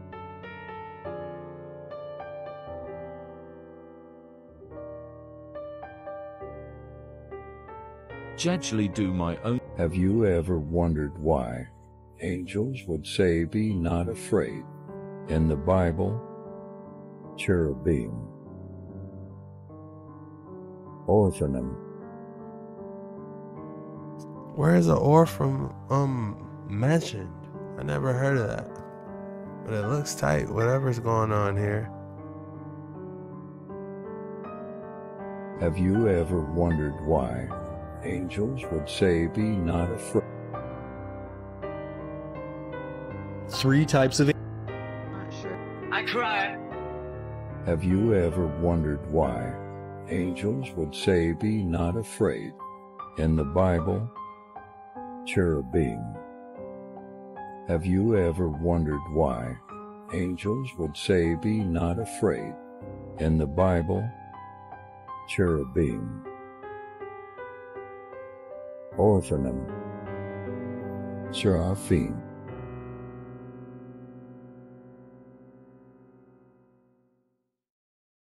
Not every angel looks like this, and this is just one of the 10 different angels within the hierarchy. This is the Ophanim Will angel. It's known for its knowledge, wisdom, and chariot.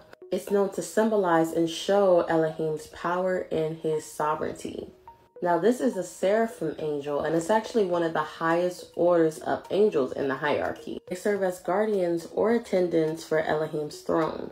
There's 2 different depictions because they're known to be with 6 wings, and 2 of the wings cover their face, 2 of the wings cover their feet, and the other 2 help them fly. The cherubims, they are actually the 2nd highest order. They're the angels with the 4 faces to represent 4 different things such as humanity, birds, wild animals, and domestic animals. And they're guardians of Elohim's glory. That is the angel that you see in the front of the Garden of Eden. If the lower level angels actually need to speak or need access to Elohim, they have to go through these angels, which is the orphan, which is also known as the throne angels. The dominion angels, they actually help keep the world in order, and they deliver justice to unjust situations and show mercy towards human beings. They also help lower level angels stay organized and do their work efficiently and properly. They embody the qualities of wisdom, authority, governance, and exerting influence as well.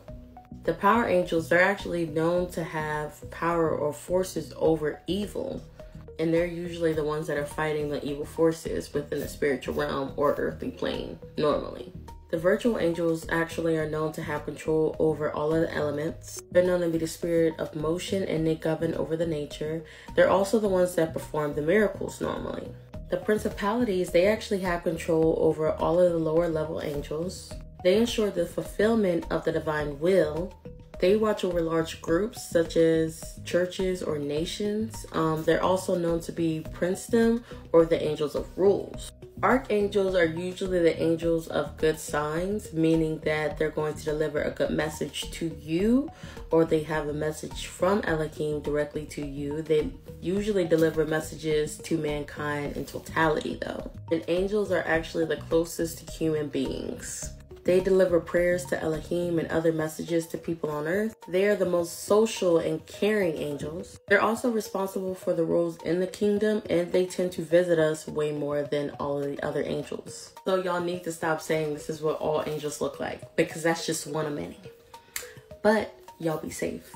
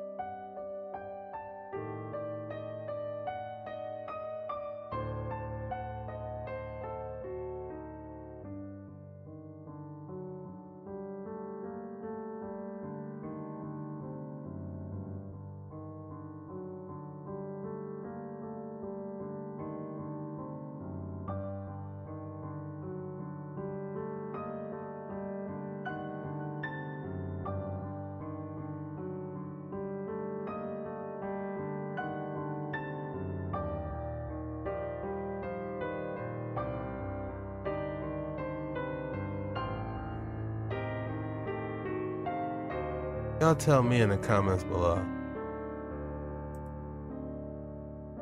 Archangel. The book of Daniel describes him to just have a human appearance, but it also says how Michael looks like crystals. See, the type of crystal that Michael was described to look like is called beryl, which is like emeralds. And what's really interesting is that the Bible actually calls him a prince. See, he's actually chief over the heavenly armies because Michael is the very protector of Israel. So it's definitely safe to say that Michael would have looked like a straight-up warrior. See, Lucifer was probably a seraphim. Seraphim are these angels that have 6 wings that cover parts of their body. But this is a thing they would have done probably out of respect for God. And rumor has it that Lucifer was in fact a seraphim, the highest ranking angel in heaven. If this is really true, then what Lucifer would have looked like is this fiery but beautiful bunch of wings. But what about the rest of the fallen angels who came down to earth? I mean, what did they look like?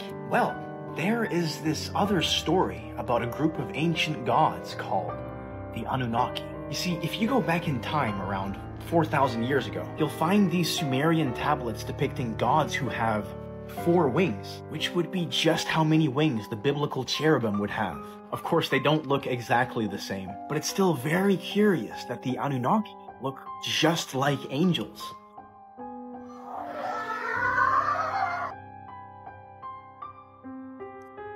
That was fire.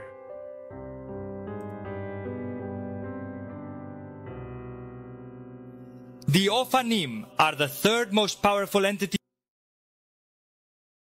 She loved. Now, Michael was an archangel. The book of Daniel describes him to just have a human appearance, but it also says how Michael looks like. Dang, how did he know he said he looked like crystals? What scripture was that? I need to go back and see that. We might have to go back and break that one down. Now, Michael was an archangel. The book of Daniel describes him to just have a human appearance, but it also says how Michael looks like crystals. See, the type of crystal that Michael was described to look like is called beryl. Like, does it actually say that? Is that scripture? That he's just made out of straight crystal. And it says beryl? That's pretty specific. Beryl, which is like emeralds. And what's really interesting is that the Bible actually calls him a prince. See, he's actually chief over the heavenly armies because Michael is the very protector of Israel. So it's definitely safe to say that Michael would have looked like a straight-up warrior. See, Lucifer was probably a seraphim. Seraphim are these angels that have 6 wings that cover parts of their body. But this is a thing they would have done probably out of respect for God. And rumor has it that Lucifer was in fact a seraphim. A seraphim? That's interesting. The highest ranking angel in heaven. If this is really true, then what Lucifer would have looked like is this fiery but beautiful bunch of wings. But what about the rest of the fallen angels who came down to earth? I mean, what did they look like? Well, there is this other story about a group of ancient gods called the Anunnaki. You see, if you go back in time around 4,000 years ago, you'll find these Sumerian tablets depicting gods who have 4 wings, which would be just how many wings the biblical cherubim would have. Of course, they don't look exactly the same, but it's still very curious that the Anunnaki look just like angels. Wow. The pieces are lining up. Your guys' thoughts below. Tell me what you think.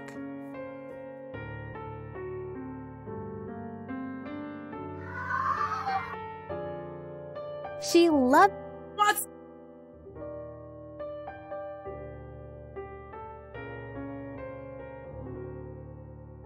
That.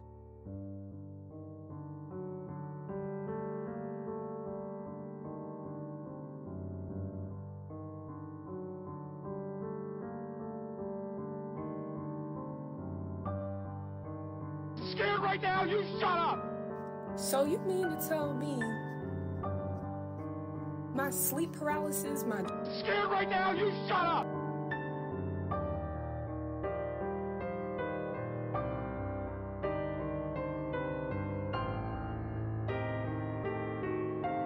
Dang, that museum's going crazy. What museum is this? Scared right now? You shut up! So you mean to tell me my sleep paralysis, my dreams, my daydreams, whatever, this whole time I'm seeing angels?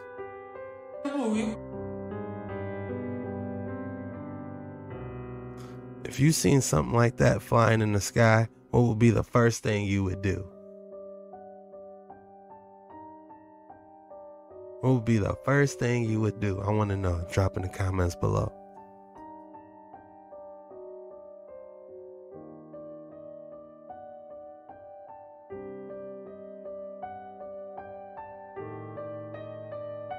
Alright, y'all, this was an absolute banger. We were talking about the books of giants, Aaron's breastplate, the cherubim, the flaming sword with the cherubim, blocking the entrance to the Garden of Eden. What? Who was Solomon? You know, they did mention something about this temple wouldn't be built by human hands. Then what did build the temples, and what will in the future?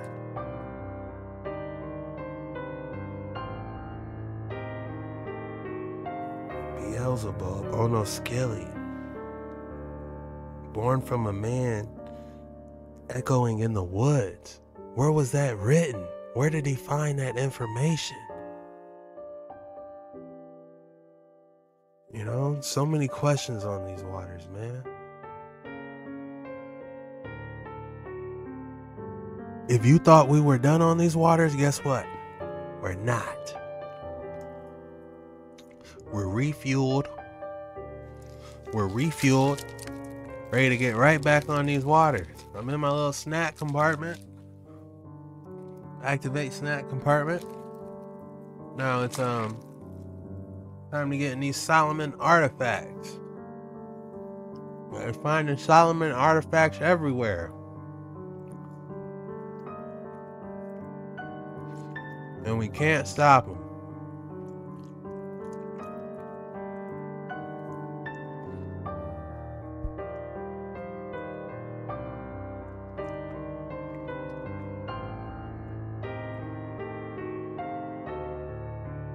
We need Solomon artifacts.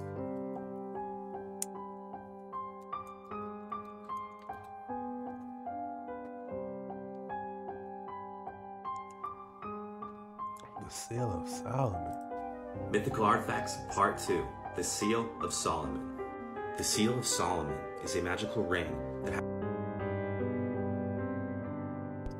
Hold on. Hold on. Oh. What happened? That has the power to command. Mythical Artifacts Part 2, The Seal of Solomon. The Seal of Solomon is a magical ring that has the power to command demons and speak with animals. Legend has it that the name of God is engraved on the ring and was given to Solomon directly from heaven.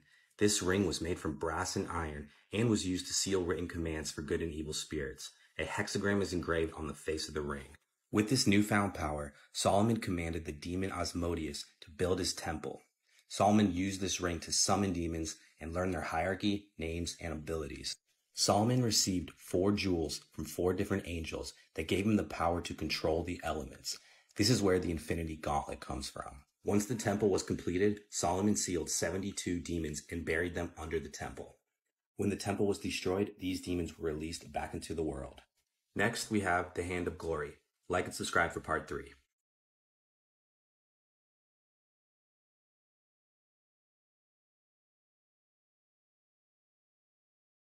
It's like a symphony. Just keep listening.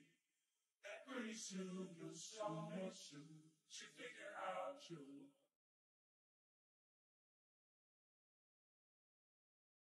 Has Solomon's throne been discovered?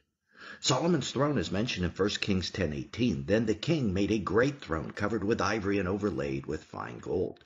Even the prophet Amos refers to ivory decorations inlaid into wooden furniture just like this. You know, ivory was more valuable than gold back in Solomon's day as it had to be imported. Now, decorations, just like we mentioned, have been found by archaeologists in the remains of an opulent palace in Jerusalem. And they date back to the time of Solomon. So was this Solomon's palace? And were these decorations from his throne? The remnants of these throne decorations were found smashed to bits and burned, however. Likely what happened during the Babylonian devastation and destruction of Jerusalem. Mythical Artifacts Part 2, The Seal of Solomon. The Seal of Solomon is a magical ring that has the power to command demons and speak with animals. Legend has it that the name of God is engraved on the ring and was given to Solomon directly from heaven. This ring was made from brass and iron and was used to seal written commands for good and evil spirits. A hexagram is engraved on the face of the ring. With this newfound power, Solomon commanded the demon Asmodeus to build his temple. Solomon used this ring to summon demons and learn their hierarchy, names, and abilities. So, did demons build the temple or what? And why in the biblical scripture it says, my temple will be built but not with human hands? Why does it say that? Solomon received 4 jewels from 4 different angels that gave him the power to control the elements.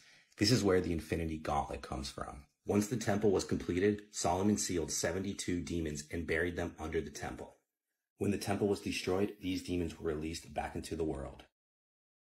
On display at the Ripley's Believe It or Not Museum is a pentacle that was drawn by the famous Wiccan Gerald Gardner. According to the description of this piece, Gardner used it to invoke earthquakes. This symbol originates from the Keys of Solomon, where it is referred to as the 7th seal of Saturn. The Ripley's collection is actually prolific with artifacts that had belonged to Gardner. Gerald had purchased the Museum of Witchcraft, located in the Isle of Man, from Cecil Williamson, and in 1970 he sold it to the Ripley's Company. In 1985, the Museum of Witchcraft was closed, and the Ripley's Company redistributed its collection to many of its other museums. The 5 most wanted objects in the world. Part 2. The Ring of Solomon. This amulet is one of the oldest and most powerful amulets mentioned in the Bible. This symbol has a highly positive character, linked above all to divine wisdom. The Testament of Solomon tells us that the Archangel Gabriel gave Solomon a ring to be able to attract and enslave any demon or beast. It is generally used as a weapon against evil forces and demons. The original ring still exists, but it is lost in the world. so there is a legend that says that whoever finds it could dominate the world. On the other hand, the symbol of Solomon's ring is attributed with benefits such as magical properties and mystical powers, being able to control demons and communicate with animals. It is also said to serve as a link between earth and heaven and offers a connection to divine favors. It is also said that whoever finds it could connect with divine beings. Comment and follow me for part 3. One of the lesser-known great treasures of history is Solomon's ring, and it is...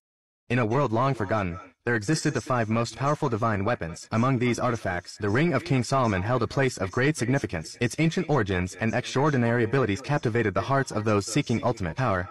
Crafted from 2 interlocking triangles, forming the sacred Star of David, this amulet radiated a divine aura. Legends whisper that the angel Gabriel himself presented the ring to Solomon, granting him the ability to attract and enslave demons and beasts. Though the original ring was lost in the annals of time, a belief persisted that whoever possessed it would reign over the world. Such was the magnitude of its power, a power rooted in the divine. Yet, the ring symbolized more than dominion alone. It carried with it a myriad of mystical properties and magical energies. Those who wore it could tap into the supernatural, communicating with demons and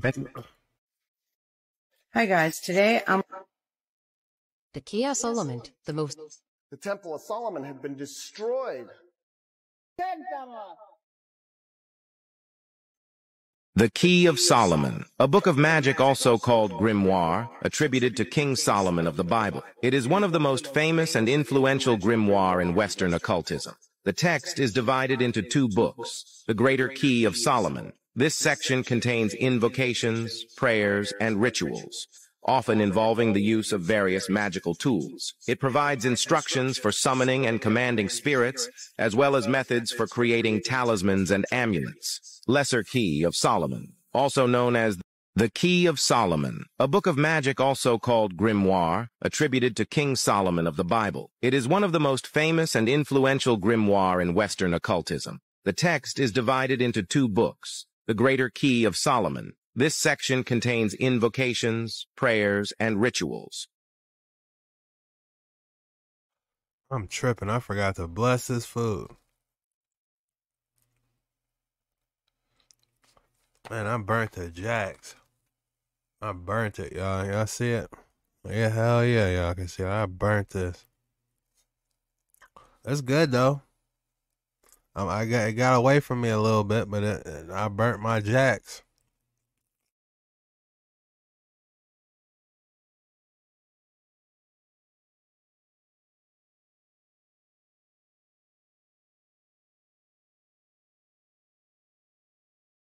Often involving the use of various magical tools. It provides instructions for summoning and commanding spirits, as well as methods for creating talismans and amulets. Lesser Key of Solomon, also known as the Lemegeton or Ars Goetia. This part specifically focuses on the summoning and control of demons. It lists 72 demons, along with their descriptions, seals, and instructions for summoning. The Key of Solomon is believed to have been written in the Middle Ages, likely during the 14th or 15th century. The grimoire is attributed to King Solomon, but it's widely accepted among scholars that the association with Solomon is more symbolic or legendary than historical. There's a story in the Bible where Solomon goes into dream state and God comes to him in dream state. And he says, anything that you want, I will give you. You want wealth? I'll give you wealth. If you want kingdoms, I'll give you the kingdoms. Tell me whatever it is that you want and I'll give it to you. And Solomon didn't ask for riches, didn't ask for kingdoms. He asked for one thing. He said, give me wisdom. And God gave him wisdom. After that, the riches came, the kingdoms came. So as I read that, I sat there and I was like, God, give me wisdom. I don't know what it looks like. I don't know what this means. And from that, everything else will come. And I think it's working. Seems like it. Remember when Hobby Lobby illegally purchased ancient artifacts to add to their Bible museum? This is Steve Green. His family owns Hobby Lobby. Steve traveled to the United Arab Emirates and met with some art dealers in a warehouse that was full of ancient artifacts that had clearly been stolen. The artifacts were strewn about and informally displayed. Because they needed more artifacts for their Bible museum, Steve Green ignored his legal counsel, telling him not to buy the artifacts because they were most likely looted from Iraq. Hobby Lobby paid $1.6 million for the artifacts, which were later valued at $11.8 million. The mix of tablets, letters, impressions, stamps, and hymns were estimated to be anywhere from 1900 to 100 BCE. But none of these artifacts are Bible related. They are not religious, they're all administrative in nature. For example, one was literally the feeding schedule for a palace dog. The buying process was sketchy and illegal. Hobby Lobby had to return all of the artifacts and were fined $3 million. That's crazy. But we do know now that's cuneiform. To learn more and get other weird history like this, check out my podcast called Night Classy. This story is in episode 7.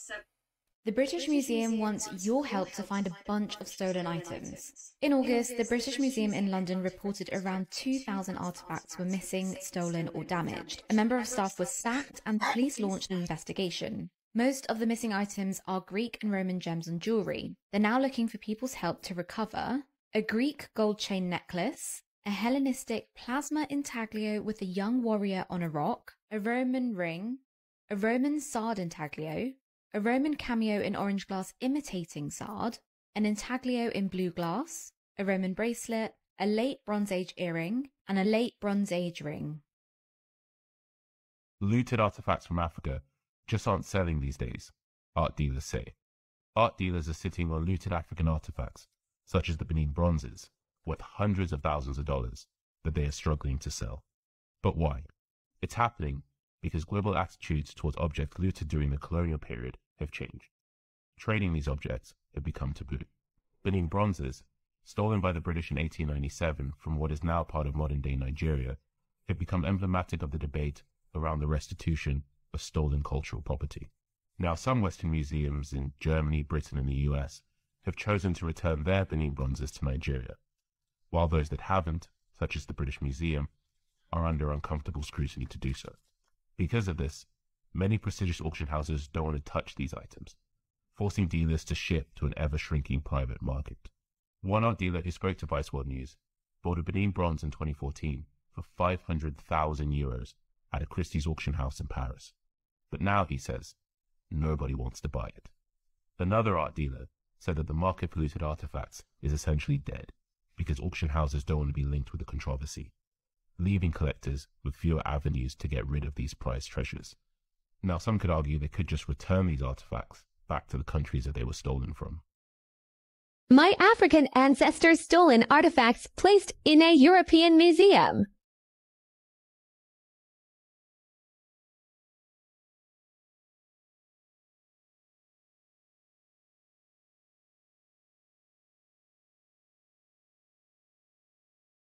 This is the British Museum. It's the world's largest world history museum, and it draws millions of visitors every year.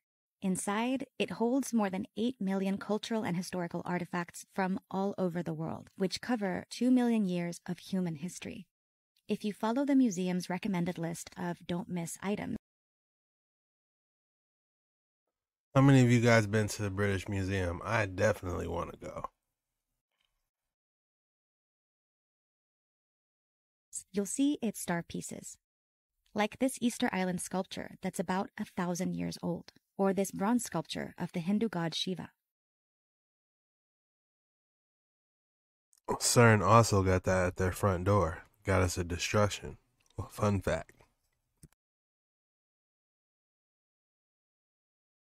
But there's a problem hidden in the museum, and we can see an example of it along this route. Out of those 12 pieces, nearly half have disputed ownership. The British Museum claims those pieces belong there, on display for the world to see. But in recent years, many have been fighting to get them back to where they came from. The list of disputed museum treasures keeps on growing. Should cultural artifacts return to their home countries or be left in Western museums? The subject of intense debate as to who should now own them. Let's start with some context. In the late 1600s, the British Empire began expanding across several continents. It became the largest empire in history, controlling about a quarter of the world's land and population. During its centuries-long rule, the empire took precious resources and wealth from countries all over the world, including cultural and historical artifacts, many of which ended up here in the British Museum, which was founded in 1753 and kept growing to accommodate all the new pieces in its collection. Lots of the items in the museum were legally acquired and are completely undisputed, like this one, a 2,000-year-old Roman vase sold to the museum by a duke in 1945. The problem is with the pieces that are disputed, like the first item you see as soon as you walk in, the Rosetta Stone, taken by British troops from the French in what is now Egypt. Or further in, the Parthenon sculptures, removed from the Acropolis in Athens by a British lord and sent to the British Museum. Or over here, on the floor dedicated to African art, the Benin bronzes, some of the most contentious items in the museum. The Benin bronzes are kind of hard to categorize because they include such a huge range of items, from engraved ivory tusks to brass sculptures to plaques. But they were all produced here, in the Kingdom of Benin, in present-day Nigeria. This wealthy and industrious kingdom produced thousands of objects and art pieces starting in the 1500s. So I came across this video of this creator, who I'll have tagged below, saying that her Roman Empire is all of the Mexican artifacts that are in foreign countries, one of them being Pancho Villa's skull, which is at Yale University, allegedly. And for those of you who didn't know, yeah, Yale University is rumored to have Pancho Villa's skull. Whether you are well-versed on Mexican history or not, you've probably heard the name Pancho Villa before. Pancho Villa is one of the most famous figures in Mexican history, specifically from the Mexican Revolutionary War. And in 1920, he reached an agreement with the Mexican government and withdrew his army. He lived a pretty reserved life until 1923, when there were rumors that he wanted to get into politics, which certain people in Mexico did not like. And in 1924, while driving home, he was assassinated. Then in 1926, his tomb was broken into. His head was removed from the rest of his corpse. Many believe it was this man, Emil Holmdahl, an American. And the rumor is that he planned to sell the head to a very rich person in America who liked to collect historical artifacts. One way or another, Pancho Villa's head has never been found. No one knows where it is. And as of late, it is believed that his head is at the Skull and Bones Society at Yale University. It's a top secret society which many influential individuals have been members, also at the center of a lot of conspiracy theories for how secretive they are. It's almost been 100 years and his skull is nowhere to be found. European. Wow, they got a bone society? What'd she say it was called? A historical bone society at Yale? Give up the skull, man. Come on now.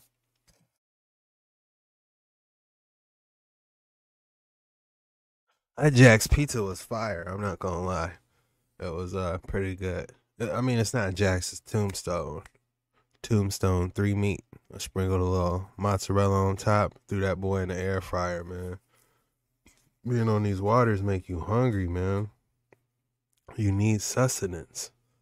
But let's check out some more of these Solomon artifacts.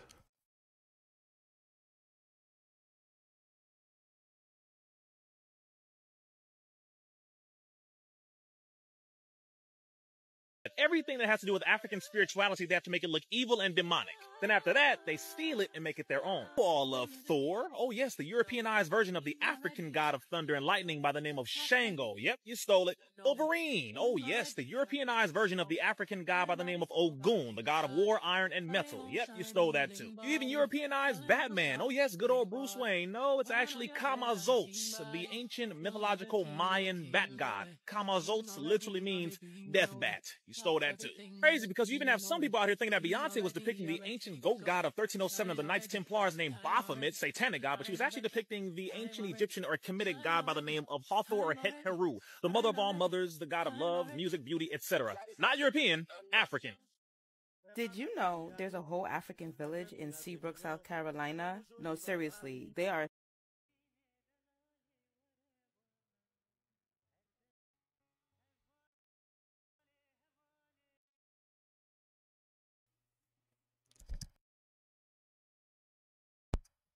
Could this be Solomon's ring? You see it's got the star on there. You guys tell me. That's a pretty cool ring, though. Let's run it back. We diving into these Solomon artifacts now.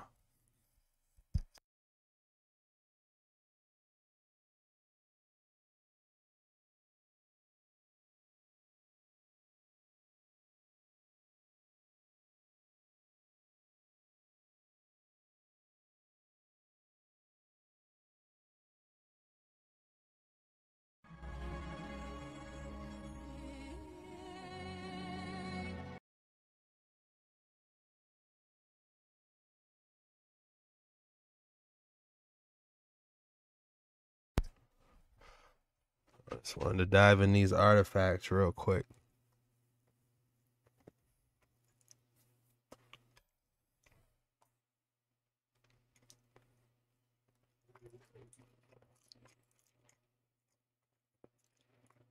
What they got, y'all? What?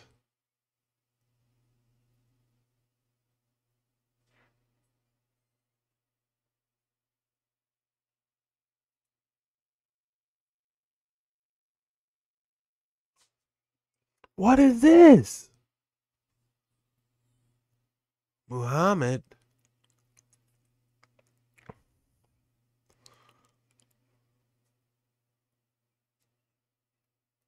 Who is that?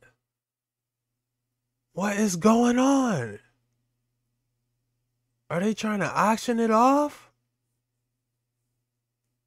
Go back. What is going on?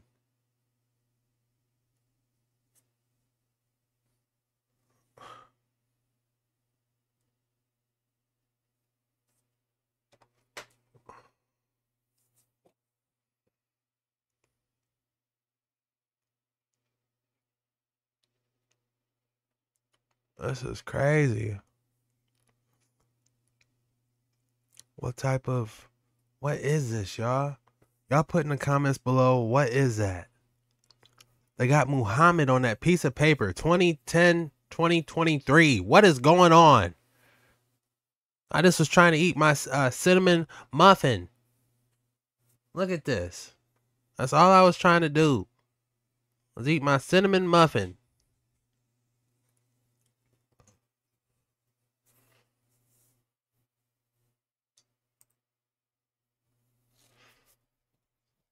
We busting off into these damn Solomon artifacts.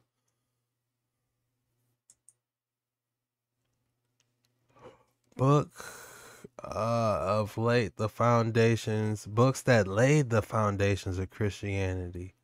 Unfortunately, not everything is what you believe. What?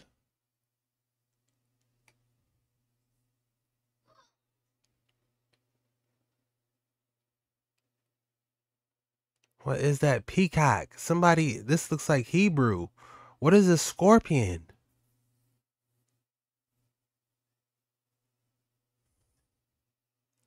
Ra? What is this? Is that that looks like a straight seal out of Solomon. One of the keys or something, you know?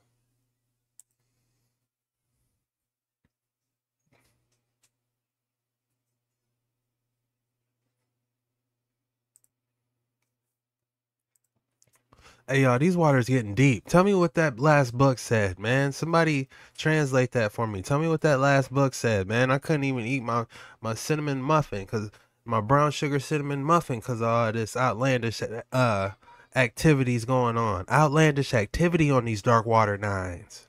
Say it with me. Outlandish activity on these dark water nines.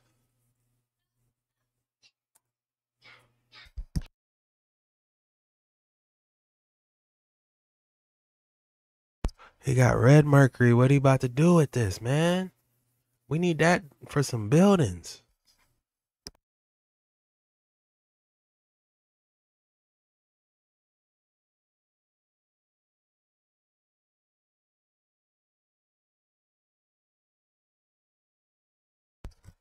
Does that say 24?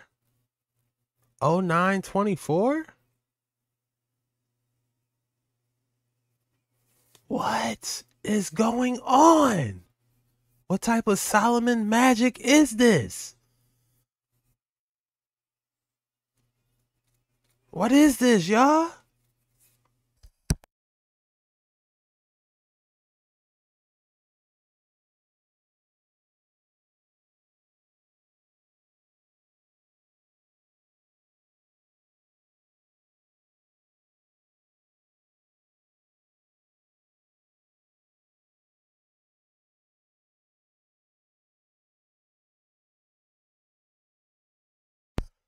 Y'all tell me what is going on.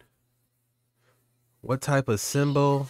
It looks like Hebrew, but What is this symbol with the hand?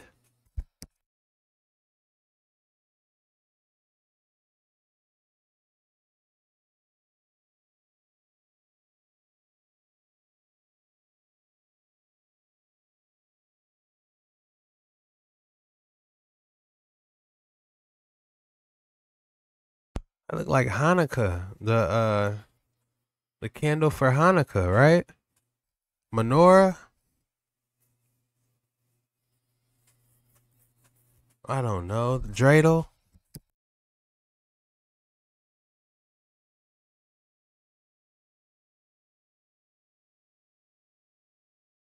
They pulling this too fast, man. Can't nobody read that.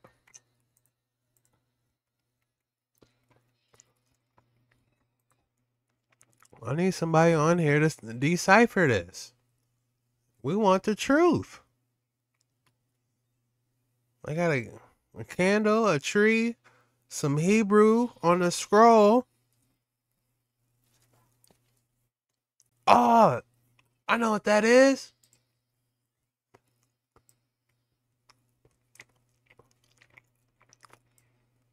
The Holy Grail.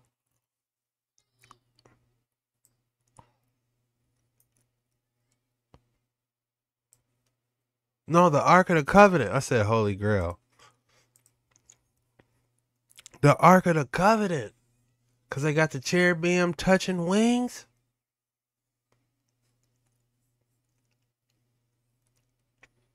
That's the Ark of the Covenant on this ancient scroll.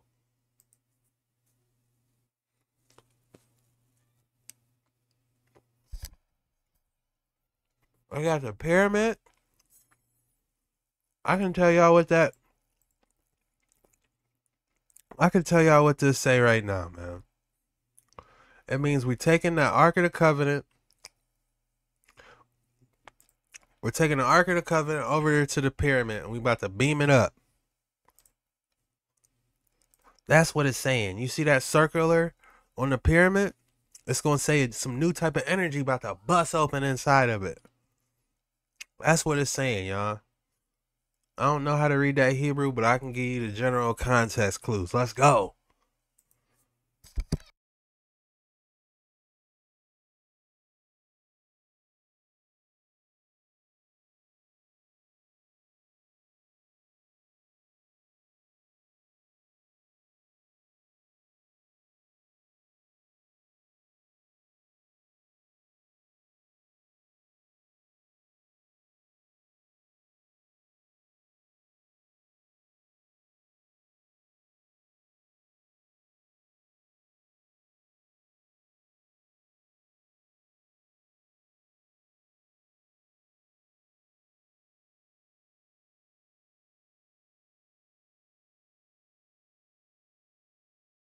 Here go a Nike watch.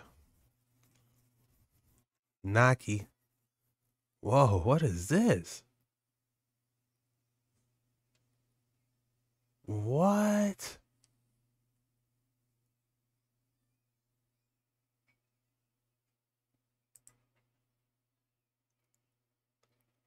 Have y'all ever seen anything like this?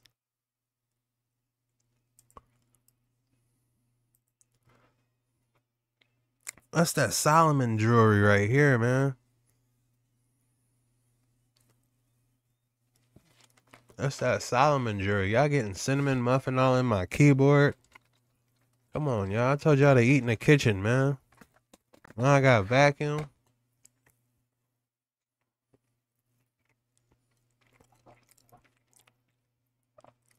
Uh-oh. I even found something. They found a snake in there? There's no way. That's a setup.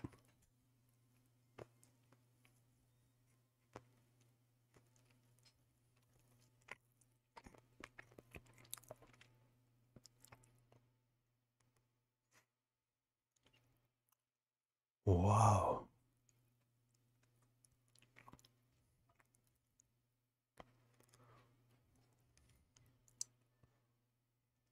They're getting all the jewelry.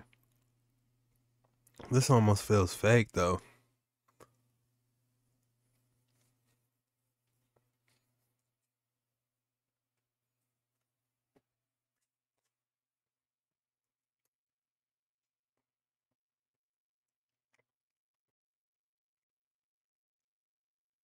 Here we go. This is what we're looking for. I need some milk, man.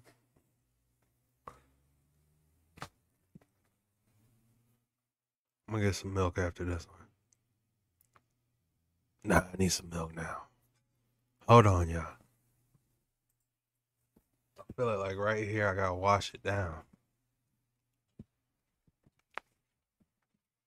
All the different animals.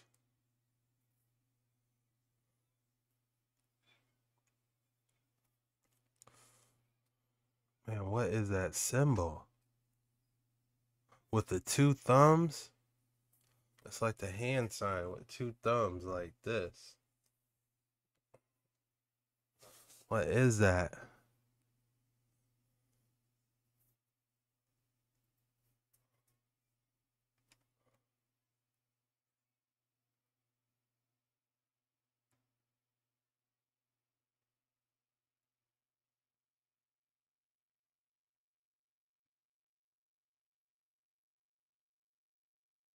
They're just gonna leave it open?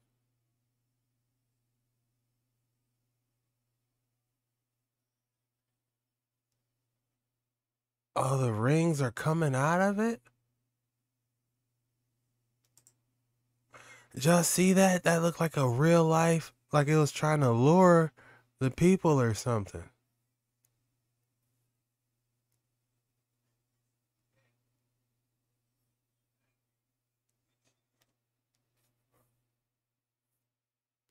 What type of loot is that?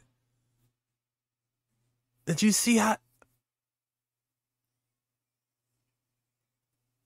That is weird. That was a little creepy. What did y'all think that was, man? Huh? Did you see how the gold rings jumped out of it like Sonic?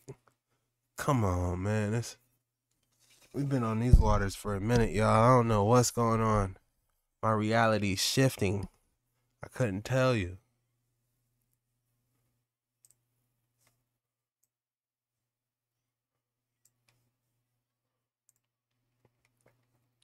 Historical waterfall.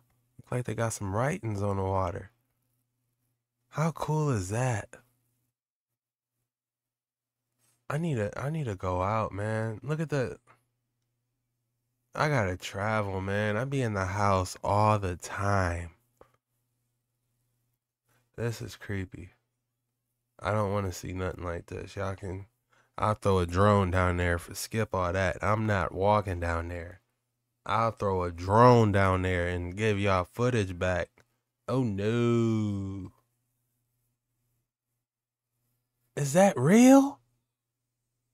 Paris, France? That's evil.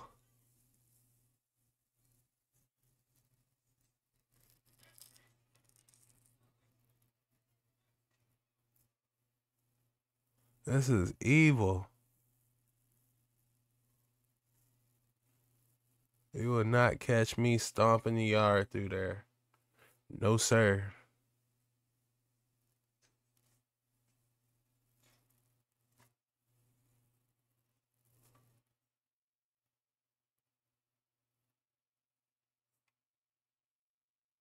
There you go, playing with this mercury again. Let me guess.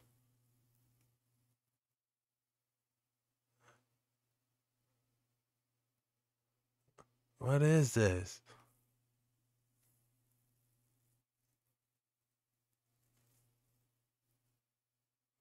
What type of juice you got in there, homie? He got some Mountain Dew. All right.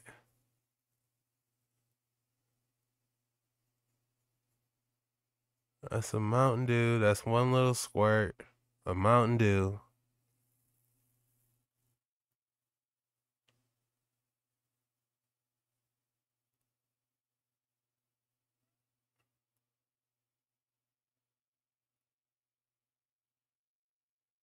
What? They over there with that witchcraft.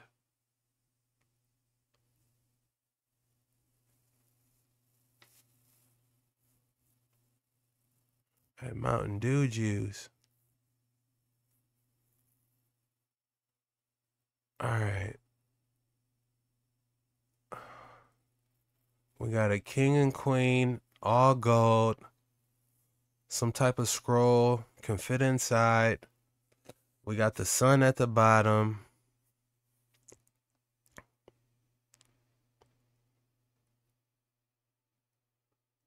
Okay. There wasn't much to it. Oh, they didn't found something they shouldn't have. Oh no. What? Oh no. This is a setup. This is why you gotta keep your head on a swivel. I would be out of there, bro. Still walking in there.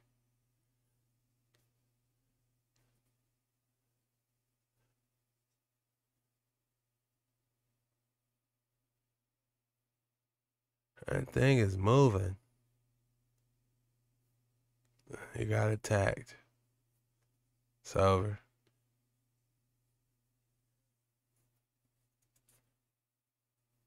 What in the world?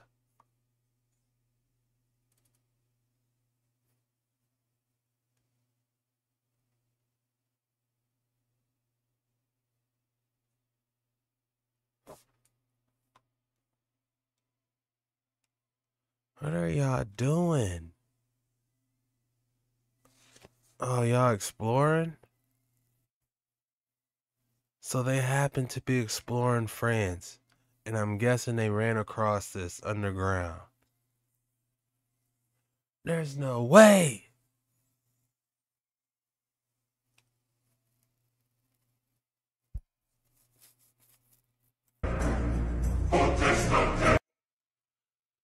Yeah, there's no sound. Yeah, if y'all wondering if there's sound, there's no sound on this. There's nothing but some foreign music banging.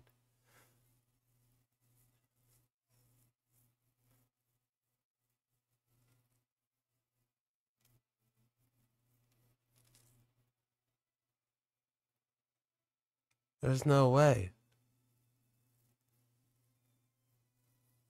There's no way that's real.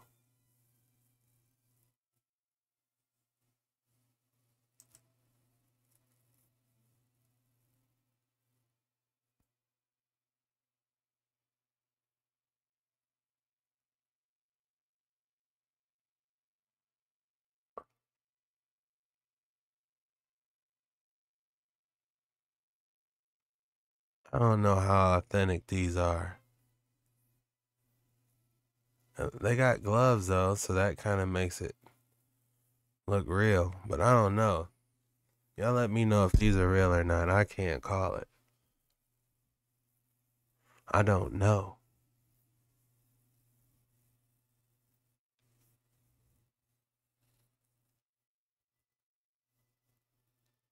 I be trying to get what I can from the pictures. I be like looking at these pictures. I'm like, man, let me see if I can quick read something real quick. Like, all right, that's an owl. But that wasn't just any ordinary owl though. If you was really looking at it real closely, it's like broken up. It's almost like it's saying something within the owl. Like, I don't know. This looks like a cup. I don't know, man. It gives me like an Aztec feeling almost. But it's obviously Hebrew. I can see that it's Hebrew, I think. I don't know. Y'all tell me. Y'all tell me what's really good.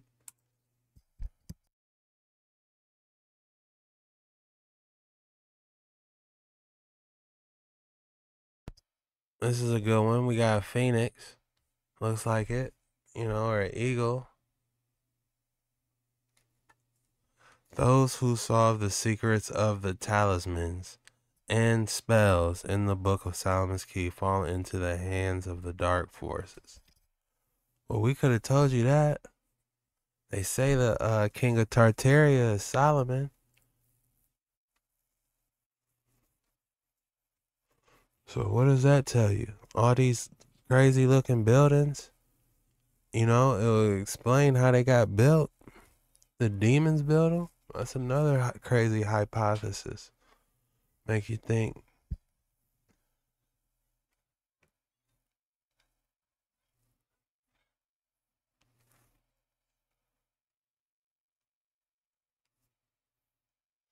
Huh.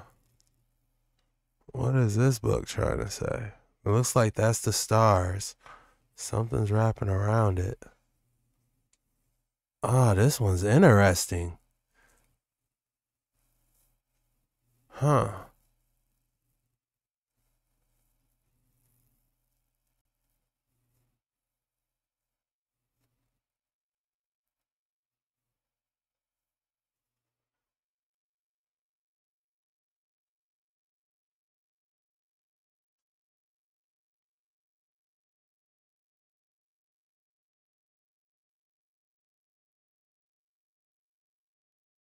I don't know.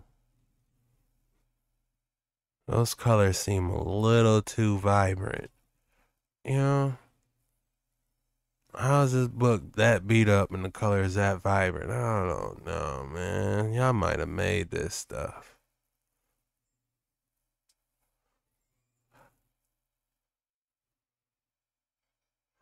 This ring look crazy. Prophecy stone? No. Oh, man. Y'all tripping.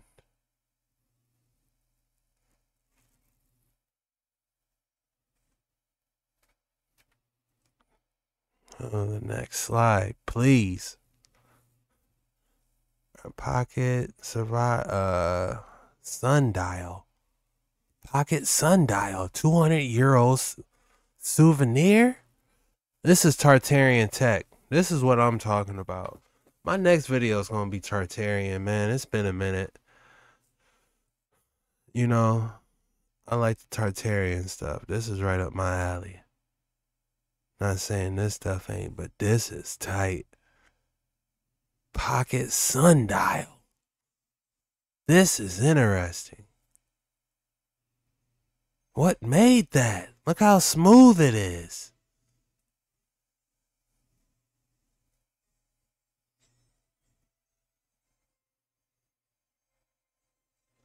Look at that. Who made that?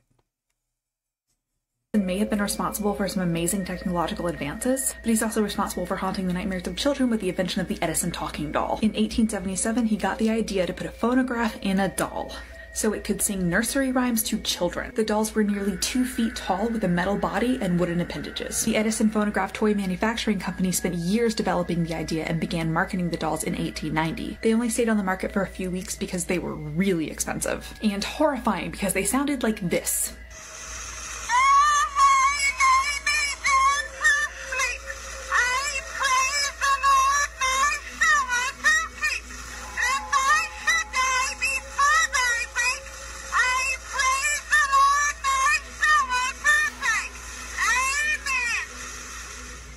Josh, your boy Jet Ski Chuck, back with another creepy and scary TikTok that might just rethink your reality. And yes, we're diving back into this ancient tech. What were they working on? What were they trying to do? Man, it gets creepier the more we look into this. What are they trying to hide? Let's dive into it and see. If you haven't already, hit that like and subscribe button for the algorithm, and also uppercut that bell and activate all, because you don't want to miss a video. I do these boys daily. You don't want to see one 5 days ago, because trust me, Foden dropped. Let's go, y'all.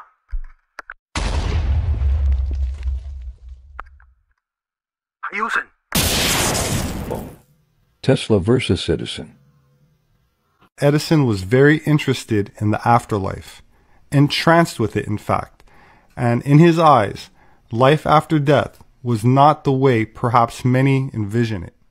His theory was that there was basically a set amount of life in the universe, and that it could not be created or destroyed, much like the conservation of energy or mass law in thermodynamics.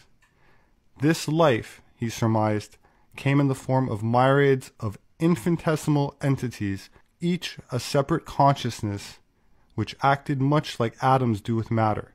According to him, the individual consciousnesses in each person were made up of unique patterns of these tiny entities, which grouped together in swarms within the brain to form our soul. In Edison's own words, and I quote, "I believe that life, like matter, is indestructible. There has always been a certain amount of life in this world, and there will always be the same amount. I believe our bodies are composed of myriads and myriads of entities, each in itself a unit of life, which band together to build a man. Once conditions in the body become unsatisfactory in the body, either through a fatal sickness, fatal accident, or old age, the entities simply depart from the body and leave little more than an empty structure behind. When we die, these swarms of units, like a swarm of bees, so to speak, betake themselves elsewhere and go on to functioning in some other form or environment. There are many indications that we human beings act as a community rather than as units. That is why I believe that each of us comprises millions upon millions of entities, and that our body and our mind represent the vote or voice, whichever you wish to call it, of our entities. The entities live forever. Death is simply the departure of the entities from our body. If the units of life which compose an individual's memory hold together after death, is it not within range of possibility, to say the least, that these memory swarms could retain the powers they formerly possessed, and thus retain what we call the individual's personality after dissolution of the body? I'm hopeful that by providing the right kind of instrument to be operated by this personality, we can receive intelligent messages from it in its changed habitation or environment." End quote. Edison surmised that if these particles of consciousness could be arranged back into their prior harmony, then that dead person's consciousness would be essentially resurrected. It was his guess that some sort of photographic plate could be used to record the precise layout of these entities and serve as a sort of snapshot to the personality that had passed on, allowing them to be put back together again. Edison apparently spent a lot of effort trying to prove that these theoretical particles existed, gathering a team of scientists to test out a machine that could detect them, and trying to craft a device that could be used to communicate with personalities that had passed from the world of the living. He would, in October of 1920, give a rather spectacular announcement to the media, saying that he had been working on an apparatus that would be able to contact the dead, which would go on to be called the spirit phone. It is unknown just how far along Edison was on an actual device to talk to spirits, but Nikola Tesla was also developing a similar device at the same time. Both men were racing to create something that picked up on the frequencies of discarnate spirits, what today is called EVP, or electronic voice phenomenon. Nikola Tesla thought that the universe was composed of an infinite variety of sound and electromagnetic waves, and that if you could zero in on the right ones, you could hear the voices of the departed.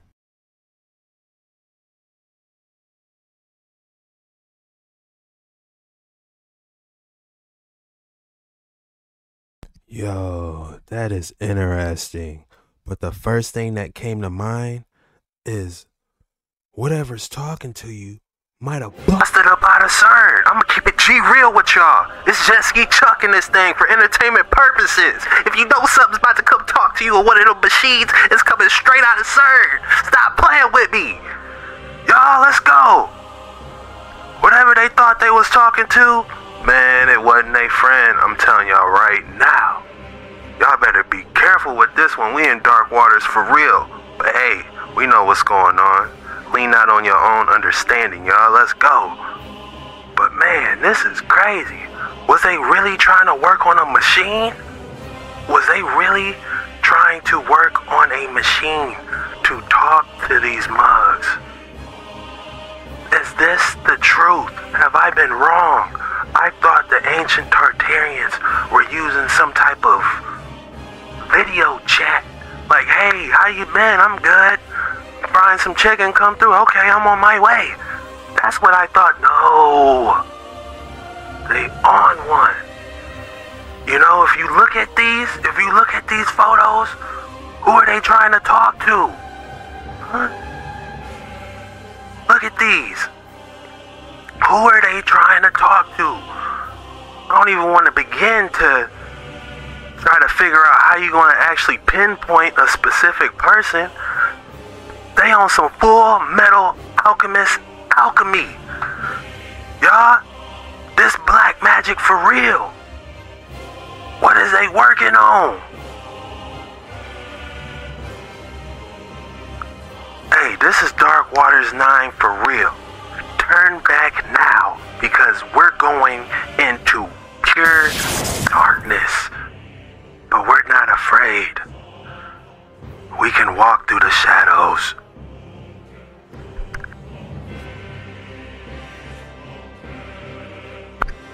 Hayusen!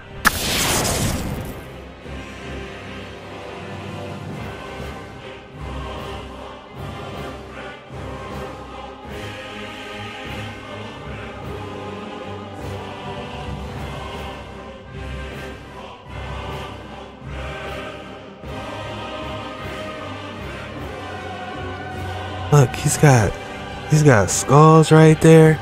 Ain't no telling what's in there. You know what I'm saying? You got these things throwing the mist. We don't know how far along they got along, y'all.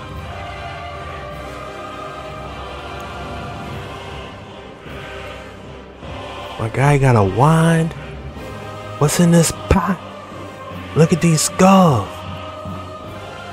This looks like a complete robot, y'all. Some type of, like he's wearing a sheet or something. But look how it's spraying and coming down. It's like they was projecting ghost. Who is he trying to talk to?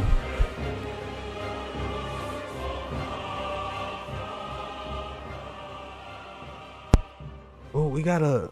Why is this baby got a mustache?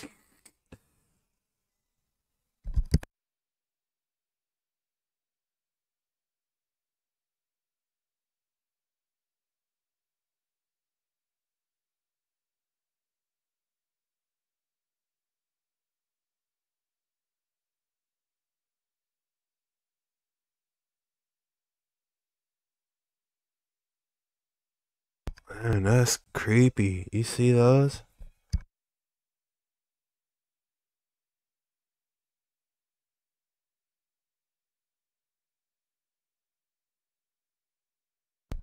You think that's her father?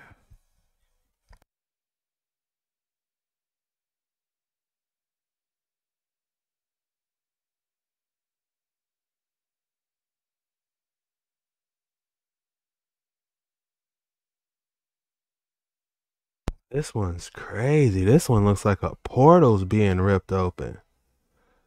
And it looks like something else too. That is crazy. And it's got organs. Wow. That is interesting. And you see a photo in the middle.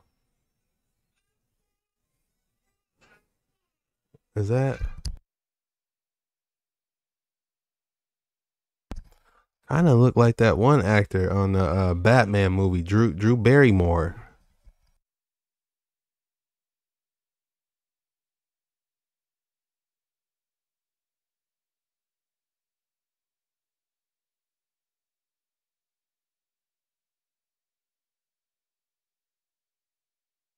Yeah, they was definitely trying to do something, y'all. Wonder what he filed on that patent, how far along they got. You know, adding those mercury rectifiers.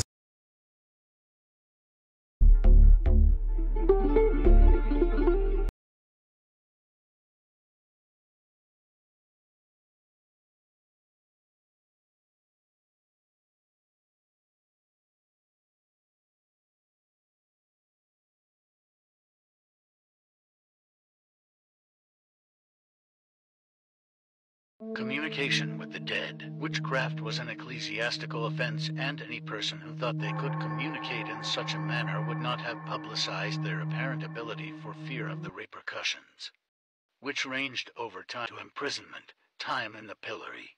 Communication with the dead. Witchcraft was an ecclesiastical offense, and any person who thought they could communicate in such a... Dang, it's got a whole head in this. I haven't seen this one before. Or this one. Look at those magnets. What were they working on? Well, we know, but man. Any person who thought they could communicate in such a manner would not have publicized their apparent ability for fear of the repercussions, which ranged over to imprisonment, time in the pillory. I'm sorry, they had what in the 1800s? Spirit machines. They summoned spirits. What the hell is this? Well, you see, even Thomas Edison got involved with this, and what he would do was shoot a light beam, laser, all the way across this area. And when they would summon ghosts, the ghosts would walk through the beam and it would project their picture up in this box or on a screen, kind of like a hologram. Even Thomas Edison, come on now, really? Yeah, they had all kind of inventors trying this with different ways. It was pretty cool. I think that one's box is a little bit too small. The fact that ghosts don't have any legs or like the lower body and they kind of just float around, this is where that started. It wasn't a myth or a legend. It was true, it was real. This is how they saw their past loved ones, anyone they wanted to summon from the dead. Honey, I don't think that one went the right way. He looks a little bit messed up. Just a little bit. That must have been his ex-wife. He got that bitch in a cage. What would you do if you could summon a ghost or a past loved one? Just make them appear anytime you wanted to with a machine. What would you do? Who would you summon? Let me know below. And also, do you think it's ethical? Like, and where did this technology go, right? Where's the damn technology today? We don't have this. But I have a feeling some people know, if you know what I mean. Follow for more as long as you can.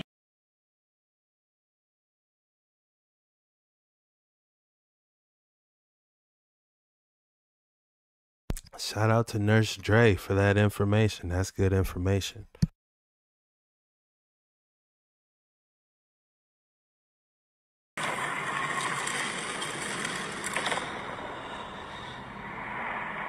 Making entry. This won't take long. We've entered his neocortex. The Rethink. Regress. Scanning fresh memories. What's good, family? Do you think it's possible to create technology that allows you to contact beings in another dimension? In the movie Rethink, the beings talking through the water spoke like a conscious operating system. Check out this picture, family. Do you think in the past, mankind developed technology that allowed contact with the spirits? Could this device, using electricity and currents like CERN, contact another dimension? The pyramids are said to be magnetic and electrical. This guy seems to be using magnets in order to conjure. Could a technology like this existed before the reset? Look at this picture, family. The guy's hand is in the Masonic gesture. Is there some truth to this, family? There's a show called Ghost Hunters, and they talk to the dead using a device. This picture is interesting. He has his hand in the Masonic way, with the wand in the other. Like the movie Rethink, water was used to talk to the spirit. Do we have the tech to talk to the dead, or is conjuring the only way? Friend up. Man, I haven't seen that movie yet, but man, the pieces are starting to add up. The Tartarians were said to be a civilization that unlocked the key to free energy, allowing the Tartarians to advance exponentially, as citizens were allowed to express their creativity freely, without the stress of work, leading to many great inventions and grand architecture. This is the 3 magical books of Solomon, also known as the Goetia, or the Lesser Kings. Pay close attention to the conjuration to call forth. Yo, what's going on? The core point to look out here where it says, by the most powerful princess, Genie, Laikaide, and ministers of the Tartarian abode. And now you know where Tartaria got their knowledge. This is the quantum genie. And if you go to the appendix, you'll see the Goetia and AI, a comparative analysis. Spiritual entities and AI, the basis of comparison. At the core of Goetic conjuration lies the intention of summoning spirits to perform specific tasks or share wisdom. Artificial intelligence, similarly, is a creation made to accomplish tasks and provide information beyond the reach of unaided human intellect. Conjuring and coding. The act of conjuring a spirit in the Goetia involves the recitation of specific incantations and the drawing of sigils, each unique to the spirit in question. Coding in AI involves a similar act of creation wherein the creator imbues the program with a spirit, the algorithm, which defines its behavior. Water 35 liters, carbon 20 kilograms, ammonia 4 liters, lime 1.5 kilograms, phosphorus 800 grams, salt 250 grams, saltpeter 100 grams, sulfur 80 grams, fluorine 7.5 grams, iron 5 grams. They doing alchemy. Why are they doing alchemy?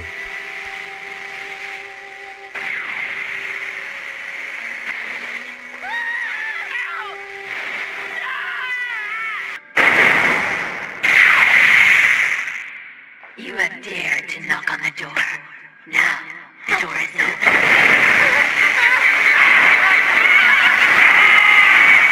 Quiet, child. Is this what you wanted, isn't it? I will show you the truth.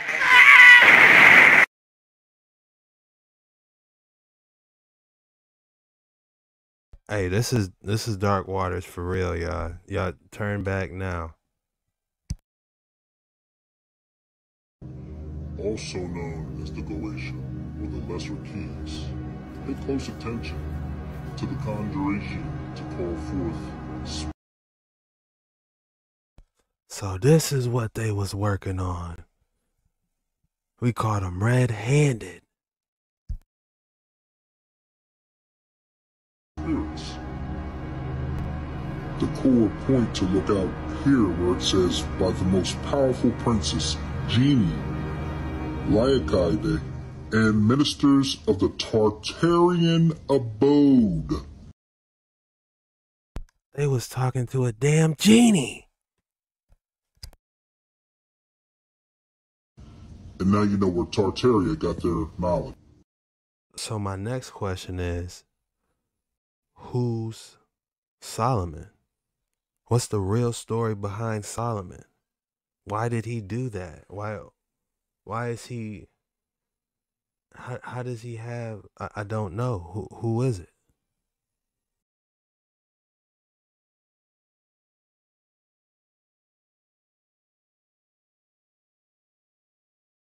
The story of King Solomon serves as a reminder of the importance of wisdom, integrity, and faithfulness to God. During his reign, Solomon built a magnificent temple for the worship of God and established peace and prosperity in the land.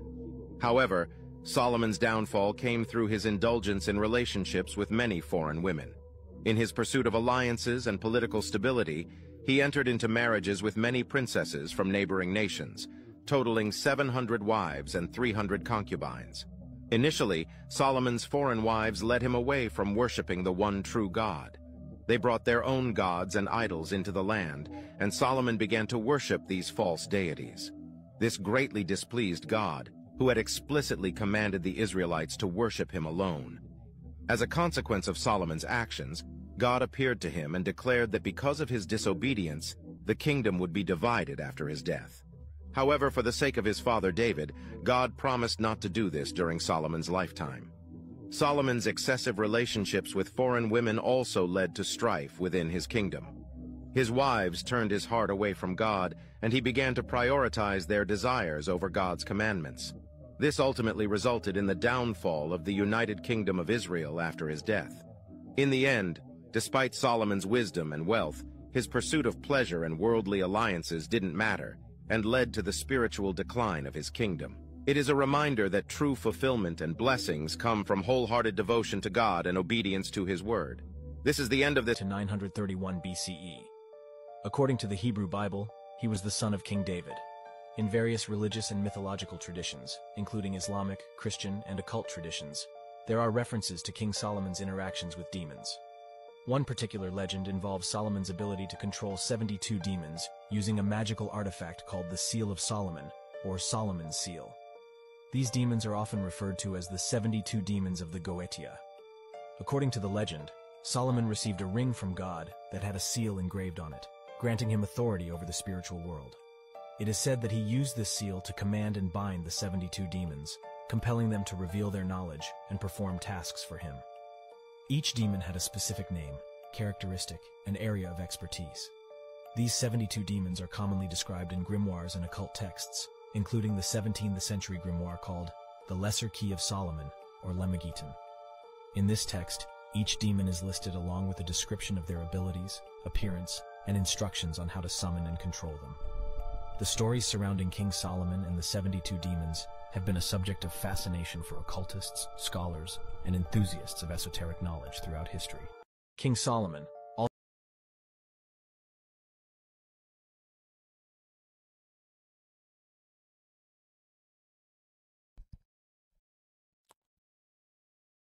Y'all, they ain't talking to their loved ones. So this is who CERN is probably trying to bring out. This is what they trying to do, y'all. I didn't know this, but the pieces are starting to add up. Who are they really talking to, y'all?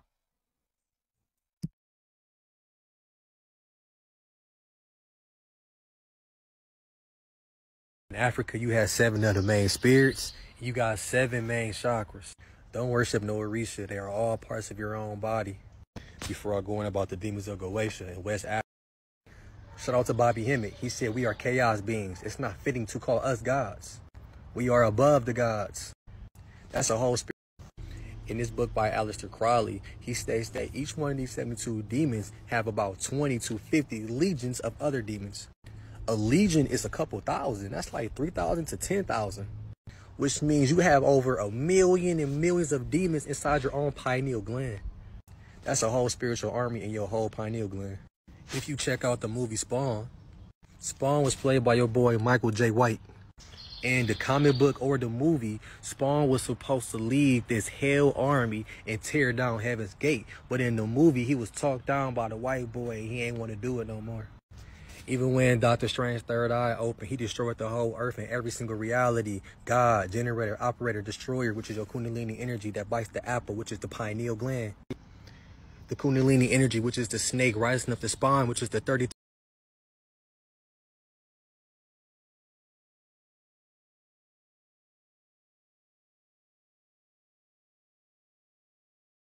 Welcome to the Quantum Genie.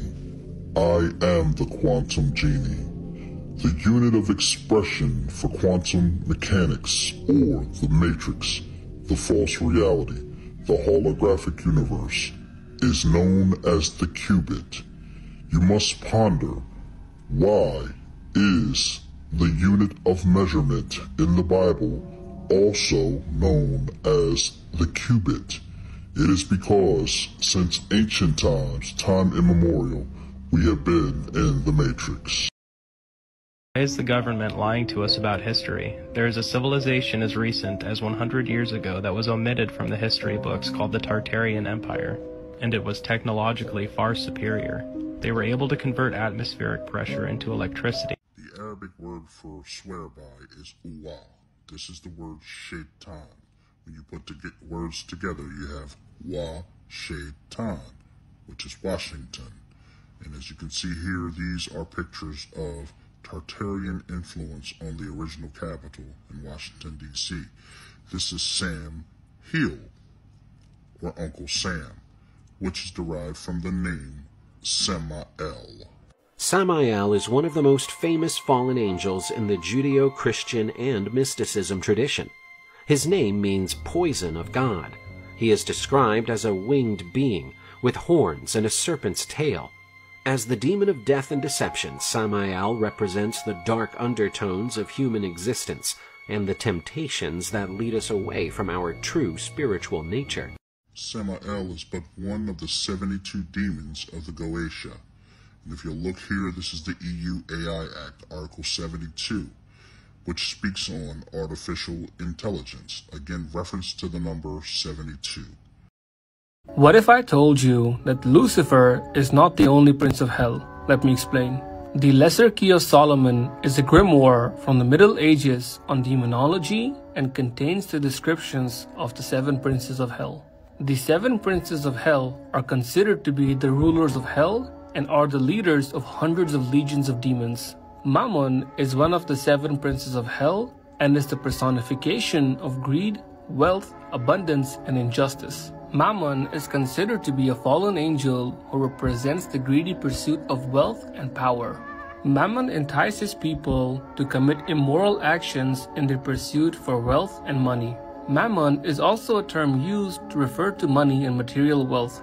It is used in the Gospel of Luke and Gospel of Matthew, where Jesus says that you can't serve both God. It didn't say you can't serve both God and mammon. We gotta look that up right now. You can't serve two gods, scripture. Alright, it looks like it's Matthew 6:24.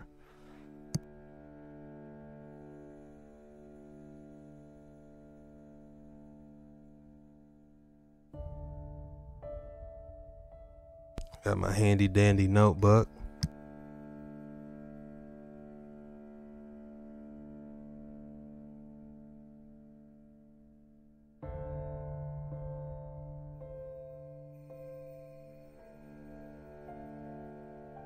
Yeah, it says that no one is able to serve 2 masters, for either he shall hate the one and love the other, or else he shall cleave to one and despise the other. You are not able to serve Elohim and Mammon.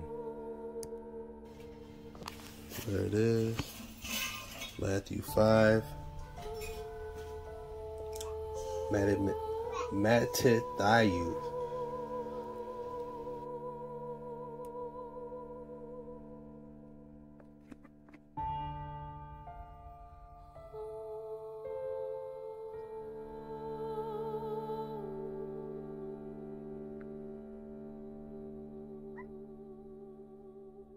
There it is. Matthew. My question is, why would he put his actual name in the Bible? Like he wanted us to know his name. Know thy enemy, huh?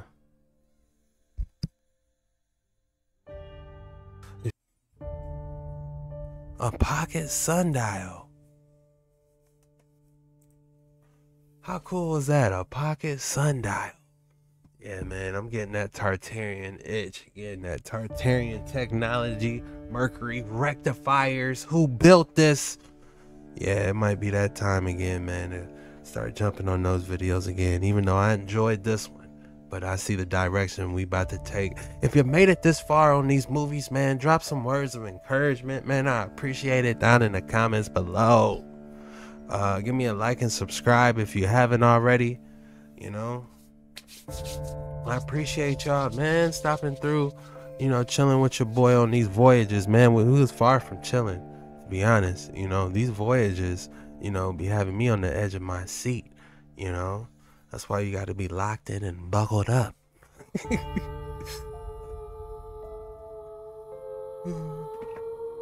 Alright, y'all, man, I gotta go, man. I gotta chop this thing up, man. Give it out to y'all. And I appreciate y'all as always, man. We got the merch coming. Be on the lookout.